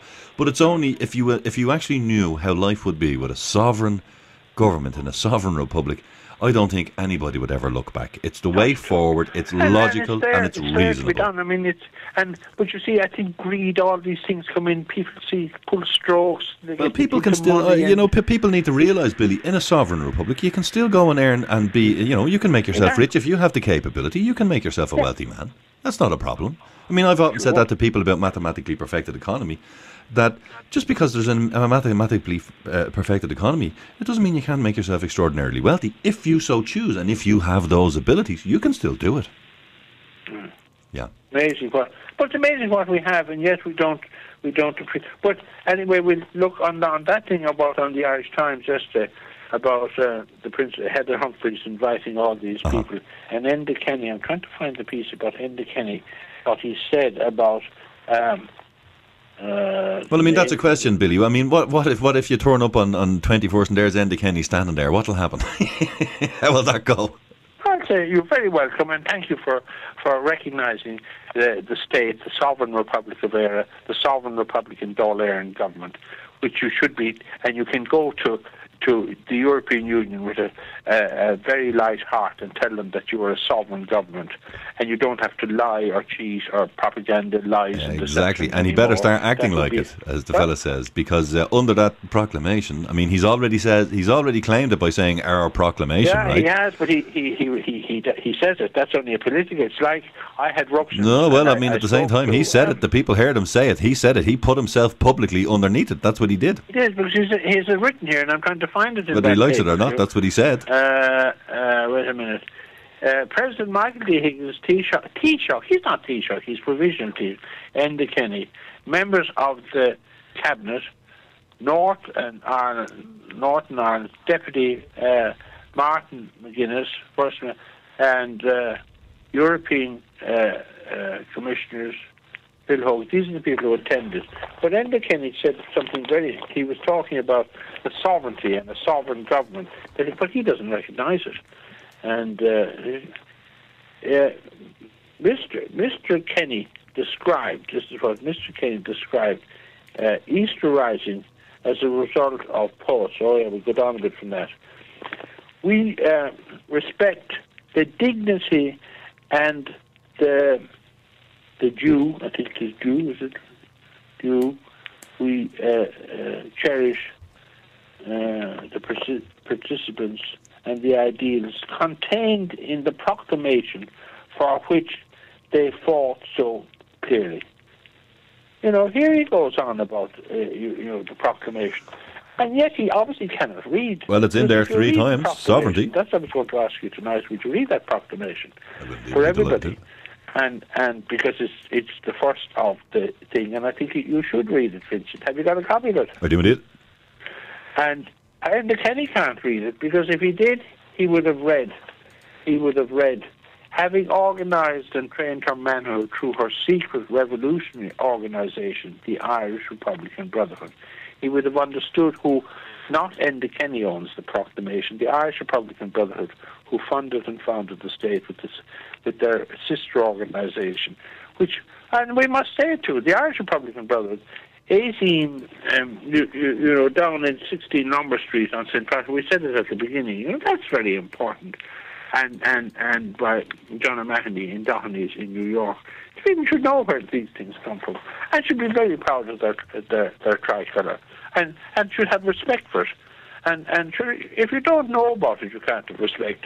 Absolutely. But I think that it would be great if you would read it for all your listeners tonight. And it's the start of the season, and they should respect it. And when you hear it and you see your own sovereignty and where it comes out of and what those people went out, and it says it here on the paper, 79 of them gave their lives. Wait a minute, will I get it? Yeah, it says, Enda Kenny, what we see now, the flags were raised, the tricolor flag, the Irish Republic, both of which flew over the... Of course, he never said that the tricolor flag was never captured by anybody. Yeah, they it was taken down by Diarmuid Lynch and kept in Vaughan's Hotel. It was ratified by the will of all the people. They're talking here about the number 70... When was it? The names of all 78 volunteers which died as a result of the Easter Rising died as a result of Easter week. That was the number, and they started and they read them out apparently. And but I do feel it would be wonderful to finish our conversation. You must be sick of me by now with the proclamation. I will indeed. I'll be delighted to, Billy.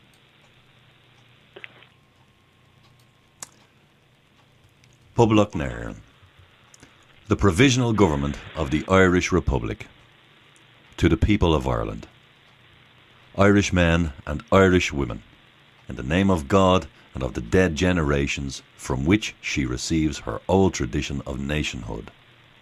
Ireland, through us, summons her children to her flag and strikes for her freedom. Having organised and trained her manhood through her secret revolutionary organisation, the Irish Republican Brotherhood, and through her open military organisations, the Irish Volunteers and the Irish Citizen Army, having patiently perfected her discipline, having resolutely waited for the right moment to reveal itself, she now seizes that moment, and supported by her exiled children in America and by gallant allies in Europe, but relying in the first on her own strength, she strikes in full confidence of victory. We declare the right of the people of Ireland to the ownership of Ireland and to the unfettered control of Irish destinies to be sovereign and indefeasible. The long usurpation of that right by a foreign people and government has not extinguished the right, nor can it ever be extinguished except by the destruction of the Irish people. In every generation, the Irish people have asserted their right to national freedom and sovereignty. 6 times during the past 300 years they have asserted it in arms. standing on that fundamental right and again asserting it in arms in the face of the world, we hereby proclaim the Irish Republic as a sovereign, independent state. We pledge our lives and the lives of our comrades in arms to the cause of its freedom, of its welfare, and of its exaltation among the nations. The Irish Republic is entitled to, and hereby claims, the allegiance of every Irish man and Irish woman. The Republic guarantees religious and civil liberty, equal rights and equal opportunities to all its citizens, and declares its resolve to pursue the happiness and prosperity of the whole nation and all of its parts, cherishing all the children of the nation equally and oblivious of the differences carefully fostered by an alien government which have divided a minority from the majority in the past. Until our arms have brought the opportune moment for the establishment of a permanent national government representative of the whole people of Ireland and elected by the suffrages of all her men and women, the provisional government hereby constituted will administer the civil and military affairs of the Republic in trust for the people. We place the cause of the Irish Republic under the protection of the Most High God, whose blessing we invoke upon our arms, and we pray that no one who serves that cause will dishonour it by cowardice, inhumanity, or rapine. In this supreme hour, the Irish nation must, by its valour and discipline, and by the readiness of its children to sacrifice themselves for the common good, prove itself worthy of the august destiny to which it is called. Signed on behalf of the Provisional Government, Thomas J. Clark, Sean McDermott, P.H. Pearce, James Connolly, Thomas McDonough, Eamon Kent, Joseph Plunkett. Well, congratulations, Vincent. You really read that beautifully, and it is a beautiful document. And it's just, and I said to Jan O'Sullivan, who's over education, we had another political stunt of Enda Kenny's. They gave our proclamation and our tricolour to every school. We're all for that. But they won't explain. They won't explain it. And how is it that you can read it out there beautifully and you can understand it? And about the sovereign and indefeasible, that can never be changed by anybody. No. And because it's a simple fact, Billy. Include the sovereign constitution. The land of Ireland belongs to the citizens of Ireland. Because if it doesn't, who else does it belong to? I mean, it's so bizarre. It's such a simple document on so many levels, and it's such a complex document on other levels. But yet the basic simplicity of it is it's asking the question, you see, Billy. It's saying, well, if we, the Irish people, on this land here, if we're not in charge of ourselves and what happens to us on this land, how the hell could anybody else from a different land possibly be in charge? It's a ridiculous situation. And all these documents come from the Holocaust at the time when all the food was taken, and we lost. I mean, we lost millions of people, and all those people are still being exported by the provisional government, and now we're importing other people into the state. We saw. And you still see. Well, look at the floods, Billy. Look what's happening with the floods and evictions and all sorts of crazy things happening all around the place. It's just bizarre. It really is. Things are bad enough with people have to contend in their lives, but to have a sovereign government that you could rely on and that you're not being lied to, and the strokes, and people have to account. I mean, they didn't even know how much money the banks had, and everybody seemed to be robbing the assets of the state, and no one seems to be accounting. Well, look, the banks in Ireland, I've said it before, the banks in Ireland were basically, they're the getaway car. It's the getaway car from the robbery. That's what they are. And it's shocking. Absolutely. But it is. But anyway, that's terrific that you read that.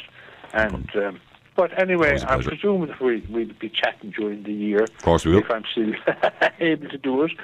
And it is a wonderful year, and all we want to do is to get the truth out there to our people, but to see how all the papers are against us. And would you agree with what I'm saying, Billy? When I said, I mean, just before you come on, I had a little talk there, and I said to everybody, if anybody wishes to dispute any of the facts raised, absolutely, by all means, please do. Please it's your sovereignty. You have to look after it. I'm not the sovereign. You are. And that's what you should understand. And, I mean, even the Crown of England, I mean, her sovereignty is coming from us, but she should respect it. She does respect it. But they can't talk about it. I mean, at this day and age, they want to bring over Prince Charles, and he's going to be the next king of England. He's going to have all these subjects. He's very, I can tell you, I've read some of his books, and so have you. Yeah. And he knows about sovereignty. Oh, absolutely. Absolutely. And he knows about where it comes from, and he knows about it. And I've said it before, and I've said it to you too, Billy. I think Charles is a different man, shall we say. He's a different type of a character completely from his mother. I think he has a different view on things. I think it's a better view. And the harp is the sign of harmony. You know, when you think of all the things it does, and you listen to it, all your senses, the way it can, every one of them. But he understands it. I mean, the very first time I met you, you could understand sovereignty, Vincent. It was very difficult to meet somebody who could understand sovereignty. It is so simple. Every child in the world is initiated, can understand sovereignty because it's your being. But we should live like that, and it's all because it's a wonderful life like that, Billy. I mean, who here wants to wait until? I mean, again, I understand people have different beliefs, but most people have this belief that there's an afterlife, perhaps, or reincarnation, or whatever it may be. That whatever your beliefs are, folks, but. What's wrong with having a good life while you're actually here now and being decent and wholesome? And that's what we do. We don't tell people how to live their life in the afterworld or where they came from. But look, when you're here, that was the greatest gift given to mankind, was the harp. That explains, and I think the world needs that. It needs that information. That look, we're not telling you to be slaves or anything like that. Exactly. Just look how quite the opposite. Mathematics. Children mightn't understand. Get a piece of string. It's all a piece of string and a stick. And you know the way I do the two signs with the two fingers and the world. On your left hand side, and it's the sovereign seal, and on the right is the harp. It's the harp sign. That's the sun and the moon, and how it grows all our biomass and all our food. It's just we have it, but we're not using it, and we don't seem to. I don't know why it's not taught.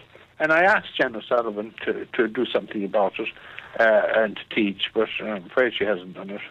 Yeah. And everybody just... Well, I have to say, Billy, I have it here. I have one in my hand. I always have a piece of string knocking around here. People will always see me with a piece of string. I nearly always have a piece of string. And I use it. I always have a piece of string because if my children ever ask me a question, I usually have a piece of string. And a piece of string is where I begin almost all of my explanations.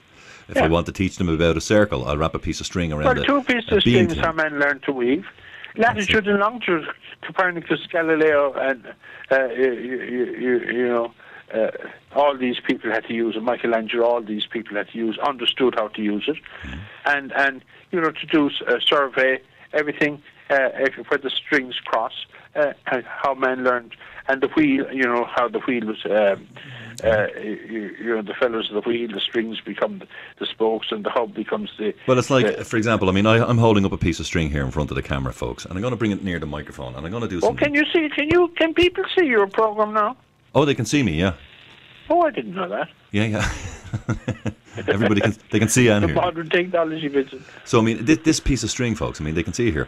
This string, I can do so much to teach people about literally the physical environment they live in by using a piece of string to demonstrate to them how to master the environment. And you see, people get confused. I've often heard them saying, even somebody there typed in the chat, but the harp is a musical instrument. That's just one of its functions. In fact, the way to look at that is the harp is also a musical instrument. Harmony is the important thing. That's when you've achieved sovereignty, you achieve harmony, and that's what Prince Charles knows about. We've read his, and that's where we have the idea: do no harm. In other words, if you're going against harmony, you're doing harm. Harm. That's what you're doing. Yeah. You see, you understand that, Vincent, which is wonderful, and. You can't build a structure without that piece of string in your hand. And when I was a builder, Billy, I was a builder, and every job if I want to pull a straight line to lay a hardwood floor, I use a string and a couple of nails each end, and I snap me chalk line. That's the beginnings of building your chalk line.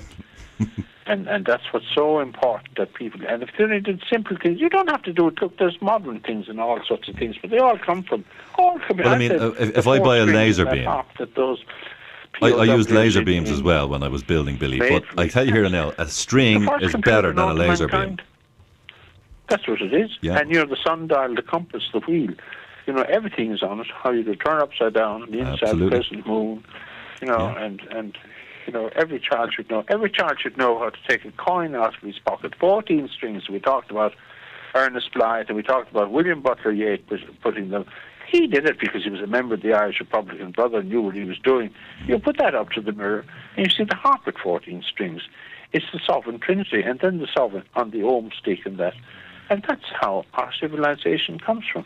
Absolutely. And no matter where you go or how you can achieve, it's about mastering. There's a methodology. You see, mankind can master nature in many different ways. We can master nature and abuse nature, and what that does is that causes toxic results down the road for your children. Yeah. But we can harness nature, and we can use nature, and we can destroy it, which we're doing at the moment. And we can gain abundance, or we can gain famine.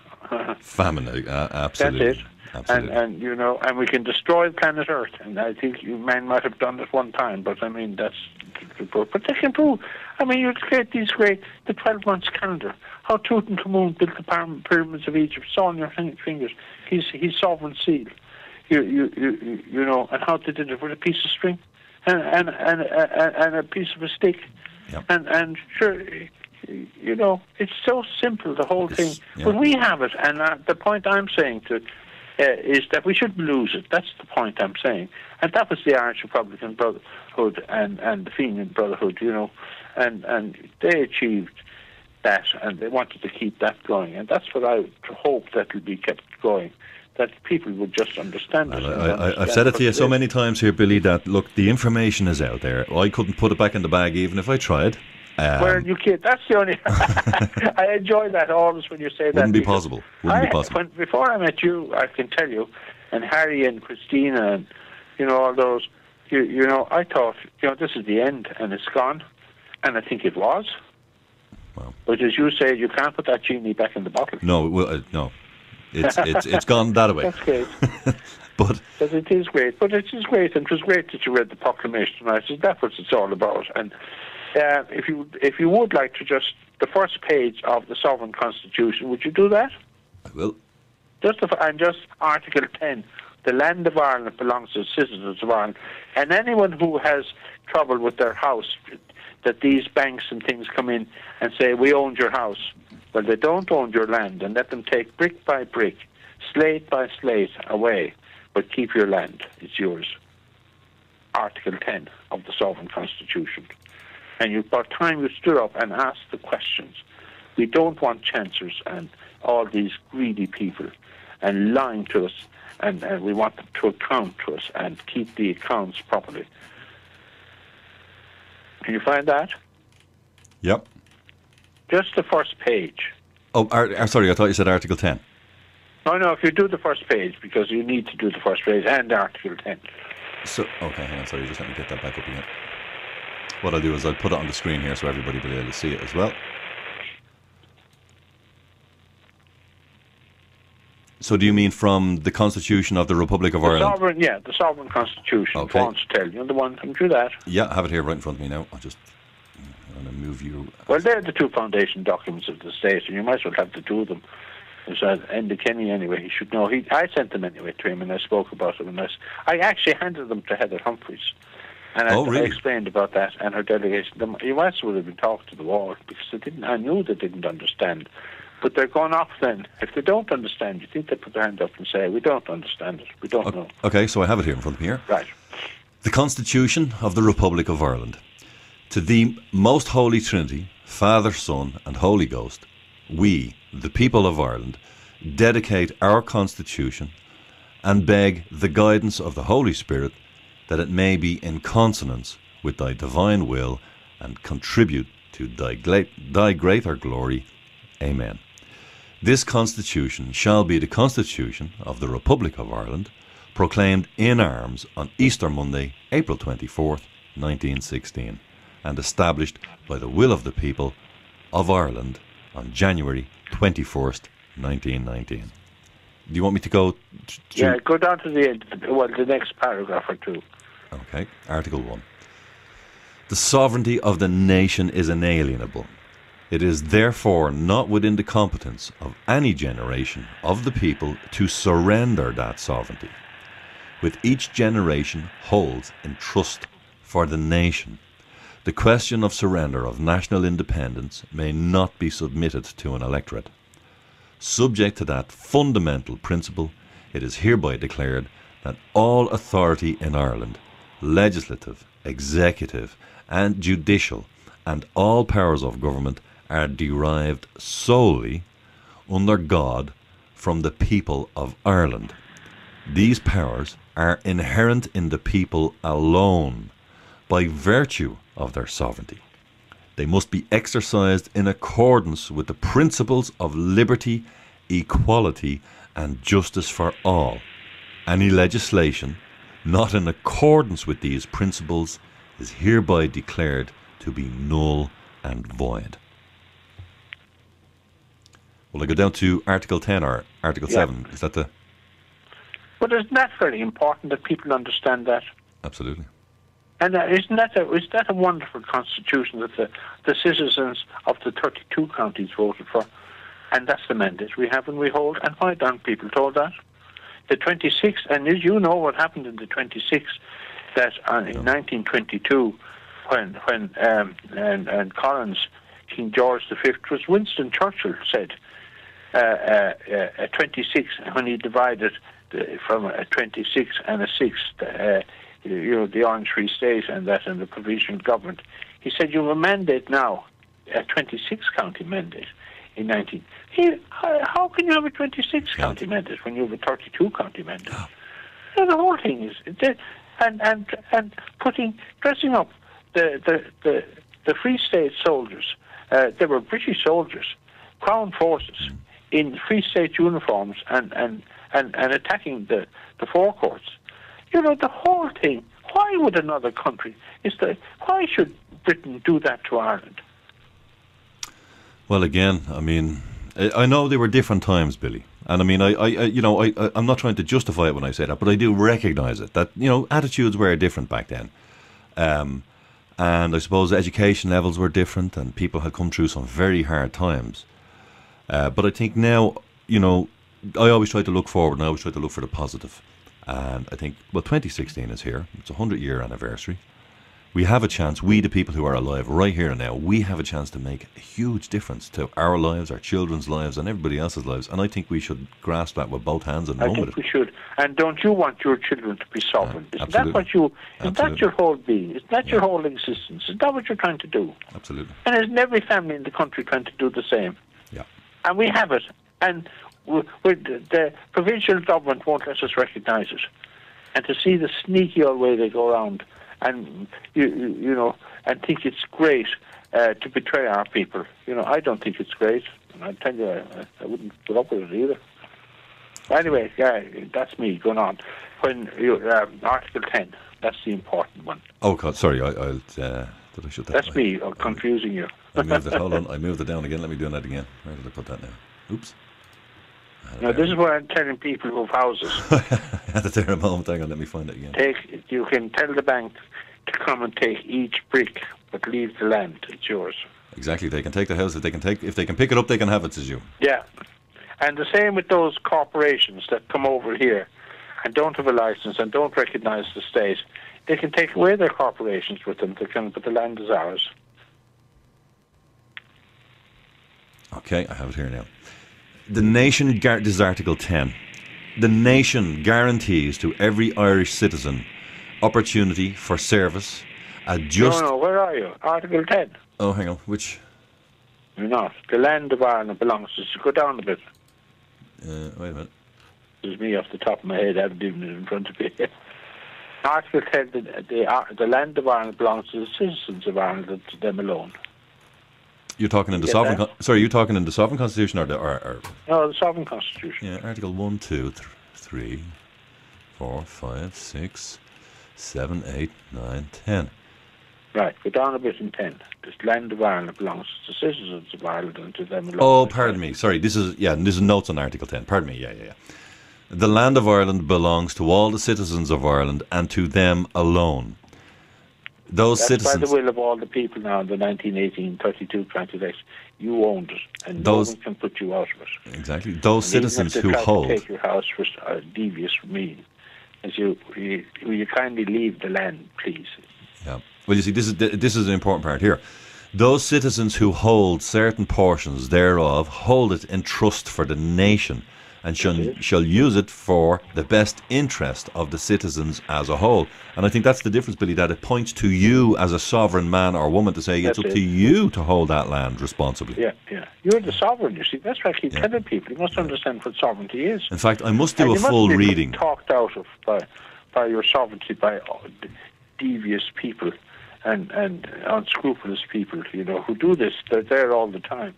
And we seem to be breeding them now, In fact, I must do a full reading of this and explore the different articles. I say that, am I over the time, Vincent? I must be ages or so. She must be gone. Everybody must be gone to bed at this stage. No, they're still listening. They're still tuned in. We haven't had a chat, actually, for ages, so we haven't. It's been a while. Yeah? It's been a while. Well, over the last week or two, we have had a few little ones, but only little ones. Yeah, but, I mean, it's a very important year. And it's important that people... And anyone with any questions of that, just ask. Sure, we try and sort it out, tell them. Well, look, there should be questioning Heather Humphreys, and there should be Enda Kenny and Joe Burton. I mean, they don't just recognise the state, and inviting all these people to what? They have nothing whatsoever. The provincial government has nothing to do. Fianna Fáil and Fine Gael had nothing to do with 1916. And they're trying to take over and muscle in. And then Michael D. Higgins going around, and he has no more interest in the sovereignty than the man in the moon. And he'd evict you from your house in two. He doesn't. In a heartbeat. Care about the people. In a heartbeat. Yeah. And I mean, I know him, and I know what he's like, and I know what Heather Humphreys is like. They're evil people, and they should not be near that and trying to take it over and pretend. 20, if they'll get over 2016, everybody would believe that Fianna Fáil and Fine Gael and Labour founded the state. Labour were there, all right, but they've gone most peculiar altogether. And nobody stands up for the people. They seem to be just exploiting the people. I saw the toll road the other day, and they're still collecting toll and sprung to the people. The people get no benefits. There's no benefit living in a provisional government. It's outdated. There's no place for propaganda, lies and deception in the sovereign Republic of Eire in 2016, and that should be everybody's, and you should be treated with respect. And the courts, I'm down on those courts because they're under English common law, and they don't respect the sovereign constitution, the will of all the people. And you say, and when you ask them, oh yes, the people are sovereign, they say that much. Oh, there's something there from Obi-Wan in the chat box. Vin, can you ask Billy, when did Russia accept and acknowledge and recognise? At the very beginning. They were the first, I think, to acknowledge us. And of course, India, they still do. And India has always said they would come to our assistance because India would have been a very poor country. And I mean, we took on that time in 1916, and that President Geary, we stood up for the little, and all those brotherhoods in India, in right across the whole Asia, they all gave the intelligence. And I loved those Vaughan-Sotell papers that everybody would read them and see all those great people in America, in India, and in Egypt. And all those people, because everybody wants to be sovereign. And as you know, the Hebrew people, they lost the covenant between God and man with all the information because they took it to war. You never take the sovereignty to a war. In 1155, Pope Adrian IV gave it to Henry II to build his empire. But he takes it to war. Yeah. And we have the most warlike neighbours in the world in Britain. I don't know why they're always want to go to war. Well, it's like this, Billy. If mankind is going to make a decision that the only way forward is through war, then mankind is doomed. That's true. That's all there is to it, in my opinion. That's what's happened up to now, and that's it. Yep. Listen, I think, and thank you for reading the proclamation and the sovereign constitution. I think that, people alone, if you're down spirited or that, and you harmony, and you see what those volunteers gave you, that was the gift to you and your children and your grandchildren, that you'd be sovereign, and that the 4 elements, earth, air, fire and water, of the sovereign Republic of Ireland, that's yours. But really, the people have to accept it, Billy. I mean, the most important thing, what I keep saying to people, I say, look, see if you read the proclamation, do you accept it? They argue, and I say, look, it's not up to whether Enda Kenny accepts it. Do you accept it? You have to accept it first into your life. Those concepts, those principles, do you understand them? Are you aware of what they mean? Do you accept them? That's the first thing that everybody has to do. And only then can you move forward with an educated mind. And Vincent, I think the important thing is Sinn Féin should come together, all those splits of Sinn Féin. I mean, what's they fighting about? Nothing. Looking for what's ahead. And look at what's there. They can achieve that. A 32-county sovereignty movement, and for the good of all the citizens. That's all. Even although the unionist people that said it will be invited, sure, they are part of it. The unionist people are sovereign people here. Absolutely. But in England, they're only subjects to the crown. Yeah. And I always point that out. And that Arlene Foster, I hope she comes on the 21st. She'd be more than welcome to come to the Mansion House. And I'm sad that everybody can't go, because I think it is very sad. But what can I do? I can't. I don't. Well, this is it. I mean, people have tried to criticise you in the past, and I say, well, what do you want him to do? He's one man. Anyway. Yeah. Oh, it took me 51 years. But at least, look, Vincent, with you and Harry and Christine and all the rest, John is a wonderful secretary. The work he puts into it, I don't know how. And again, well, I'm going to say something, Billy. I mean, the amount of people on the radio side here who have a tremendous admiration for both you and what you're doing, and everybody else involved. I don't count. It's the people are sovereign. What counts is your dedication and to the organisation. It's the organisation. That's all we're trying to do, to keep that organisation alive. And we've done it for what? And that's what we do, right? And that's it. And at the end of the day, as long as we can do that and hand it over to your children and your grandchildren, that they can walk through life. And look, and I'm going to say something else. Even if we can't achieve it in our lifetime, even if we can't achieve it, Billy, I mean, I'm saying, shouldn't we at least pass these ideals and notions to our children that one day they may achieve it? Yes, that's what it should be. It's always looking forward. We're going forward. And we have made great achievements in others. And you talk about politicians and that, and it isn't an easy life. It isn't an easy life for anybody, or anybody rearing a family. It isn't an easy life. I don't know, but you know all about it. I tell you, and the sacrifices you have to make. As my grandmother always said to me, Billy, hard work's not easy, and dry bread's not greasy. Yeah, Vincent, but it is, and and I think it does for the few people we have, and they're so dedicated. To it. It is wonderful to see it. And look, we didn't leave it die. Isn't that the main thing? That's what I'm saying. You see, at the end of the day, it's just an idea. It's just an idea, and I think it's a good idea. So we should maintain it. Yeah. Yeah. And coming them on the feeling, absolutely, the misfortunes, what they suffered, for us. And I think people are beginning to see it. You see the other side of it. I know we went in a bit of a... Well, you see, I think everybody should be relieved in one sense, Billy, that everybody should be relieved thinking, you mean there's a peaceful way forward that will benefit everybody? Yeah, I think that it's something that should be celebrated. We abhor violence, we abhor corruption, we abhor propaganda, lies and deception. Nobody wants to see another man or woman hurt or harmed. We want accountability. We want Enda Kenny to stand up and say he's only a provisional government since the 6th of December 1921. And that's a fact. And until he says that, we're never going to get any place, because he's in denial of the facts. And if you're in denial of the facts, he can't keep lying to Europe and to America, and because there's so many countries in Europe, and they're going to start questioning, why is Ireland getting all these grants and this wealth and this and that, and they don't get it, and they'll be questioning us, and they'll have to answer that question. Yeah. I mean, what's Cameron going to do? I mean, the whole reason that Ireland is so important to Britain is the food and the water and the fish and all that food that we have. They depend on it. Where are they going to get it from? And, there's no use going to And look, war and we live in an abundant island, Billy, and of course we're all willing to share our abundance. There's plenty for your needs, but there's none for the greed. Yeah, but I mean, look, I've we often said... don't want to be at war with Britain. We want to be on with they're fine people, the British people. Absolutely. But the political situation and the way they've treated us since Chris Fogarty's Holocaust. Are you going to put that program up on your website? Which one? The one we're doing tonight. Oh God, yeah. Oh yeah. Because Chris Fogarty, although I wasn't speaking to him because I didn't know what was going on, as you know, you just surprised me at the last moment that we were going to talk tonight.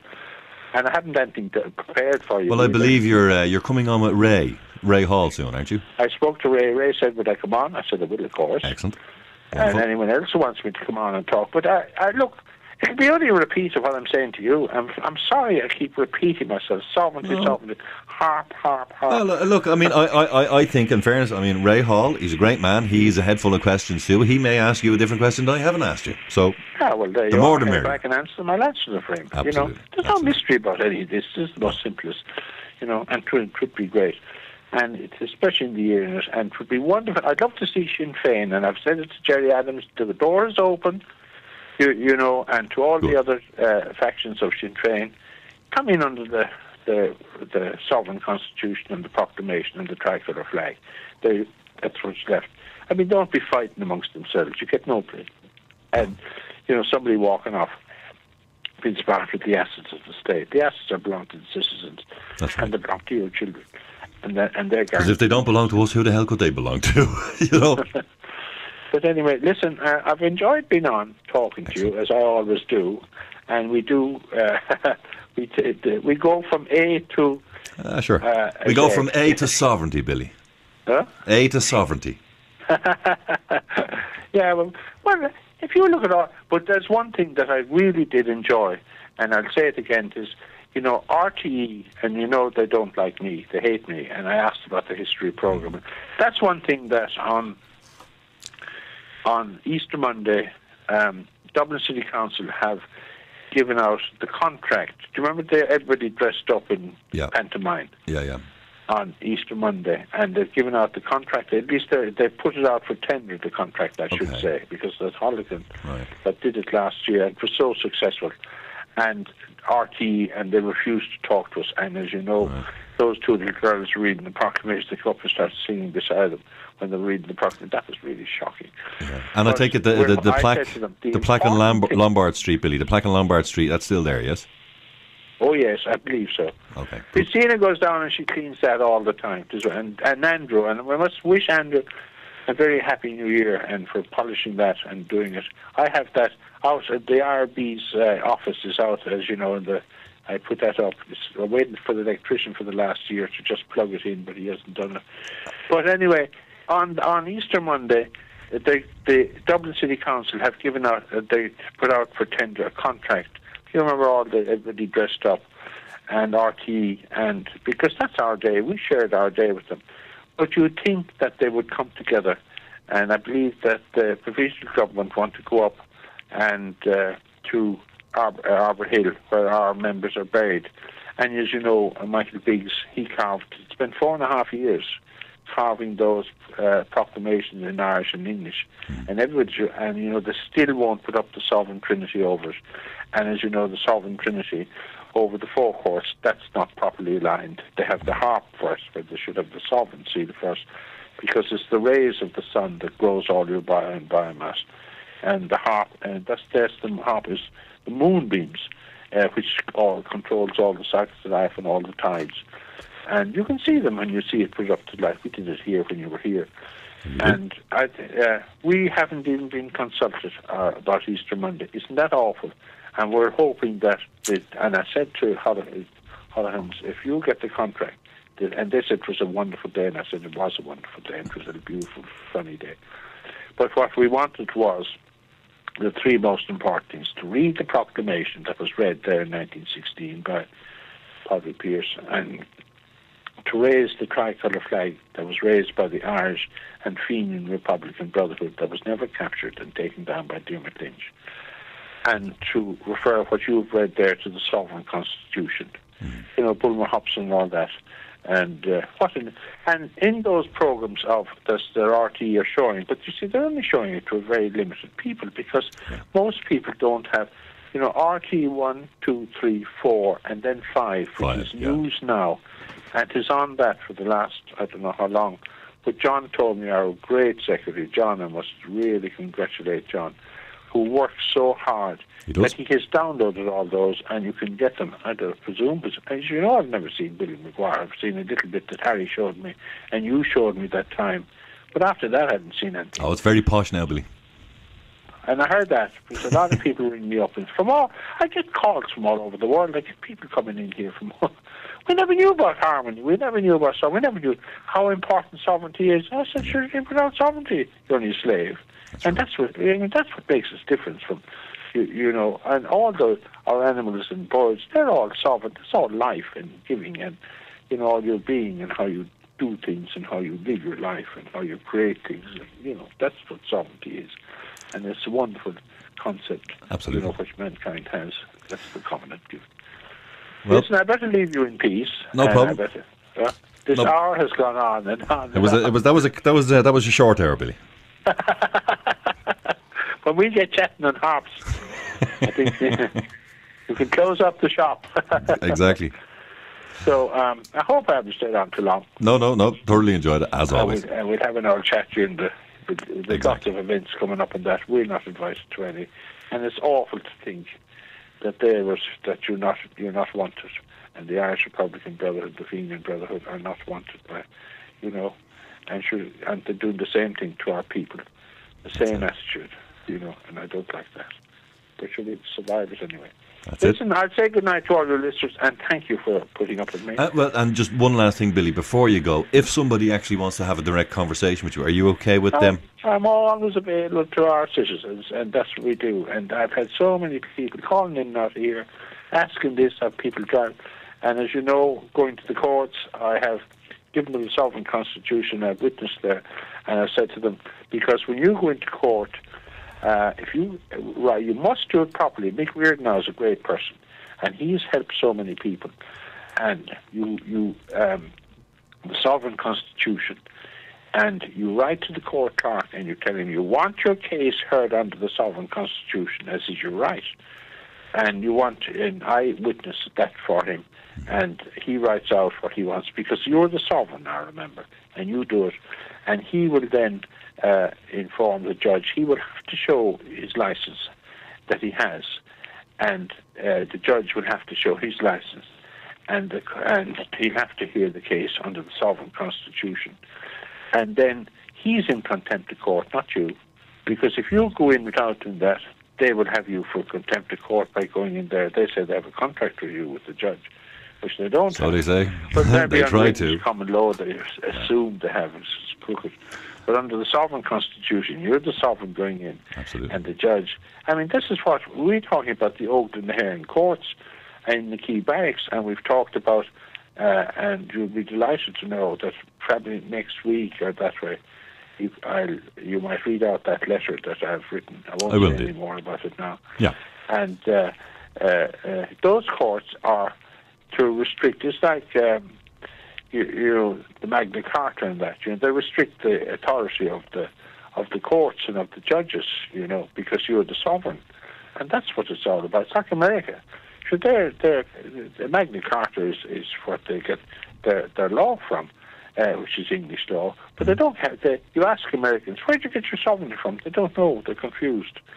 They will say, the Constitution. You don't get it from the Constitution. You get sovereignty from God, and that's the covenant between God and man. That's where the Hebrew people. And you do have it, and it's up to people to realise it and to activate it themselves, even if they have nothing to do with Billy McGuire, if they have nothing to do with the IRB, nothing to do with anything. It's even up to the people themselves. I mean, I've said this many a time, Billy. If you feel it and you understand it, put it in place, folks. As Billy said, it's as simple as planting some spuds. It's as simple as planting a fruit tree. It's as simple as getting your water clean. Same thing. Yeah. It's so simple. Look, when every child in the world is born that can understand that, Yeah. I better go. There's a buzzing coming in the line. What's that? I don't know. Out. God knows. It's probably Heather Humphreys or Ed Kenny. Probably. They're going to turn up on the 21st. But isn't it awful to snub those volunteers in Citizens Army? Yeah. You know. Well, look, as I say, Billy, I mean, I'm trying to focus on the positivity and the good things that may come out of it. So I think that's where we should leave it for tonight. Piles of good things for our people. We'll go for that. Piles and piles and piles. Let's have some good news for a change, folks. Yes. Exactly. And let's do things properly. If you do things right, and if you make something and you create it and it's good, isn't it lovely to have it? And you walk away, you're contented. But all that are lies and deception and propaganda.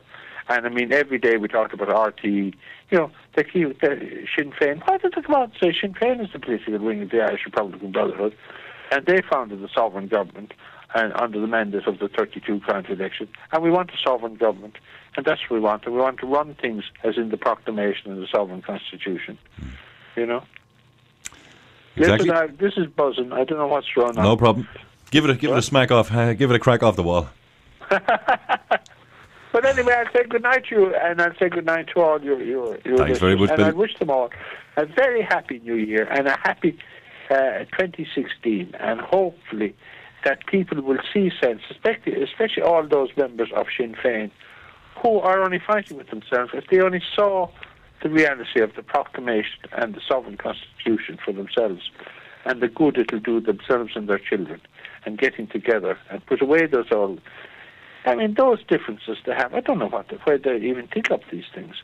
Wouldn't it be wonderful to see it? Yeah, absolutely. Everybody, I think, in fact, I think everybody in the world always celebrates peace. Everybody likes to see peace happening around them. They do, of course. Hopefully more. And I bet you everybody wants to see us with a sovereign government and get rid. I mean, Michael Collins, he said that the famous steps. 2 years, he said that provisional government was only for 2 years. On the 6th of December, 1921. Yeah. 2 years, he said, we'll have our sovereign government back. Yeah. And as you know, Mary McSweeney took that sovereign constitution. We're a little bit over 2 years at the moment. What? I think we're a little bit over 2 years. It is because the assets have been taken. Yeah. I better leave you in peace and say good night. And your phone is ringing again. And a great New Year. You too. Good night, guys. And as always, that was the wonderful Billy McGuire, folks. And I'm going to give out Billy's number. Billy has said that I can give out his number, so I'm going to give it out to you here. If you want to ring Billy McGuire directly, and if you want to ask him anything at all, if you're not satisfied with maybe I didn't get to ask a question you typed, like I couldn't see the chat box earlier on, folks. The bloody site is driving me nuts. Hopefully Ning will have it sorted out by tomorrow. But again, I will say that, I see some comments now, and some people are happy, some people are unhappy, and that's fair enough.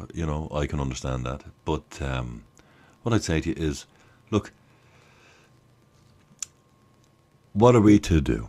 There's an ancient history, there's a modern history, and there's a very, very near history from what happened yesterday, the day before, weeks, months, years. You can go forwards and backwards as much as you like.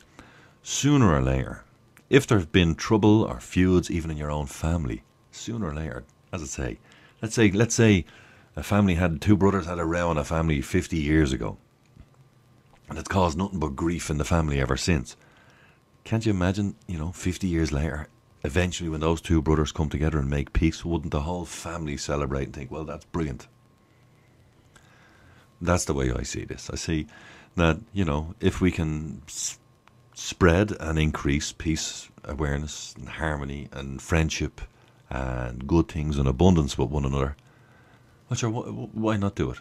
Maybe I might have to swallow something. Maybe you might have to take on board something and just, okay, well, I'm not going to say that to him anymore, and he's not going to say it to me, and even if we don't get on, well, we'll just agree to leave each other alone, perhaps, for the sake of peace and harmony. For the sake of peace and harmony, not for the sake of just to go along to get along, because that's not right. I mean, I know people have quite strong opinions on this, and I appreciate those opinions. I do, and I understand them.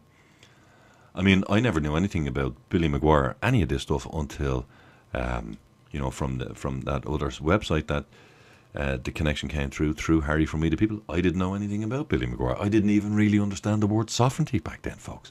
I only know about this since then. And as I investigated it and researched it and tried to work out what it was all about, it wasn't easy. But I didn't have, I didn't come from a family who looked into any of this stuff. Really, my family they didn't really do politics. And I was never reared in that vein. I'm being honest with you here, folks. I didn't understand the situation up the north of Ireland when I was young. I didn't have a clue. I knew there was issues and I knew there was problems, but I didn't really know what they were. Because down here, and it wasn't my fault as such, because most people that I was educated with, they didn't know either. Because quite frankly, we weren't told. We weren't told. We looked outside our door and it was, as far as we were concerned, well, everything looked okay. It wasn't okay, but I didn't know that then. But I look there now and I think, okay, at least now I know what's wrong. Because I've taken the time to go and identify, well, what exactly is wrong? From what I can tell, the biggest thing that's wrong is that the whole of, I'm going to use a term, as a blanket term, if you will, the whole of Christendom, right? Every Christian, be they whatever denomination, because I don't know how many Christian denominations there are, but the whole of Christendom, apparently, is operating with usury in a monetary system when the founder of Christendom said, don't do that, and got very angry. And we all know about the story. We've all heard the story. We've all read the story. We've read it in the Bible. We've been taught about it in religion classes and whatnot down through the years. As I say, regardless as to what denomination you're from, everybody's been taught about it. And yet, we're all doing it. Why are we all doing that? And why don't we investigate? Why was that in the Bible? Why was that in Scripture? And that was the only instance that the man got angry. It was the only instance. And I think the reason is obvious. Because if you have usury in your monetary system, it's the path to certain destruction. It's absolutely the path to certain destruction. The only way out of it is to sacrifice what you believed were your natural resources, and they run out sooner or later. After a couple of generations, they're gone. Well, then what have you got? Nothing. You don't own the roof over your head. You'd have to rent the shirt on your back. Okay? And I just don't think I don't see the reason that mankind has to live like that. I don't see the reason. I mean, look at this wonderful planet we're on. Look at it. Isn't it incredible? It's incredible. Look at some of David Attenborough's Life on Earth or Planet Earth videos. It's the incredible complexity of life and its abilities and its myriad of forms and shapes and stuff. We know almost nothing about what's going on this wonderful planet that we're living on. We know all we have to do is get some seeds from foods we like to eat, pop them in the ground in the right conditions. Up comes, for all intents and purposes, free food. We can use timber from trees to build our houses. I mean, with modern technologies, you can build a timber frame house now, folks. That's good enough to be, 100-year lifespan of that house. No problem. We have these technologies. There's just no. What's the need to have this ridiculous notion in the monetary system? I just don't. It doesn't cause us to strive. Mankind builds and constructs anyway. That's what men do. Men, if let's say, for example, you're living in an abundant society, mankind will still go and say, see that old fallen tree over there? You'll get a couple of boys together and they say, I think we're gonna let's go over there and see if we can't. Maybe we'll build a bridge over that river out of it. We're not lazy. Mankind is not lazy. Humanity is not lazy. I'm going to tell you, like most men, I enjoy working. I loved it. I loved my working life. Well, physically, what I actually did physically, it was the best thing I think I ever did in my life, in many regards. I mean, other than being a father. I'd be killed if I didn't say that. But I mean, I used to take absolute pleasure and taking a jack plane or a number 7 plane or whatever, and honing that blade to, to a mirror finish, scary sharp, we used to call it. And it would, the pleasure I got out of, planing down a really nice piece of exotic hardwood till it was just perfectly smooth. You get a better finish planing a piece of wood, folks, with a manual plane than you will with the finest sandpaper. A planed surface, a proper carpenter who really knows his trade, he can plane a piece of wood smoother than any sandpaper will ever sand it. That's how good it is. How are we doing time-wise? 10 minutes to go. Okay. Well, maybe I'll talk about that. I'm going to change things up a little bit in the new year from the way I've been doing things. I've told some of you this in the past. I'm trying to put together a website for myself because all my podcasts are all over the flipping place, and I want to try and do some type of a structured website just for me. I've helped so many people build websites down through the years. God knows how many I've built for people, and most of the other hosts on here have their own websites. I'm here the longest, and I don't have one. So I thought, you know what? It's time for me to have my own website. So I'm going to do it. It's going to take me a bit of time. And hopefully I'll improve what's going on here and everything else. But, as I say, I want to increase our audience. I want to increase the audience that we have here tonight. I want to increase, as best I can, awareness. As best I can, the sense of, what do I want people to be aware of? It's quite simple. I just want people to be aware of that there is a way to live together in peace and harmony, where you don't have to hate me, I don't have to hate you, we don't have to work against each other, I don't have to shovel up my dog shit and throw it over your garden wall. We can live in harmony. I don't have to do things that will cause noxious gases and poisonous fluids to be released into the environment. We have technologies that we can use to make sure that anything we do, any production we get up to, that it will be okay, that the earth can handle it. We have all these ways of filtering water through reed beds and all that, our wastewater, so that we're not doing harm to nature. We can restore the earth into, I'm going to say it, like the Garden of Eden, folks. We can do that. We don't have to build with concrete. There's many other materials that are just as efficient. Sorry, Billy's number. Sorry, pardon me. I meant to give that out. The number is 06. Not here. I'll type it into the chat box. 069 633. Bloody hell, is that right? Sorry, just give me a sec. Okay. I'm getting old, folks. There we go. There's the number for Billy. Oh no, hang on. 65 Yeah, that's it without the hashtag at the bottom. Sorry, I didn't mean to put that hashtag in there. In fact, let me just copy that again, and I'll do it again. And that's Billy's home number, folks. As I say, don't ring him in unreasonable hours, but during the day, if you ring him, he'll take your call. He'll talk to you. That's what I did. I just started ringing Billy and talking to him. I get on very well with Billy. I consider myself and Billy friends. We're very friendly with each other now. It's not just the way we have conversations on the radio. I was fascinated by Billy, the information and knowledge he had to share. I went down, myself and Andrew went down to visit Billy, and it's Billy lives in a little piece of heaven, folks. He had all the apple trees and all the different species of apple. He had an old aviary there, and he has his vegetables planted, and even his horse. I was on that horse. That was a monster of a horse, that thing. But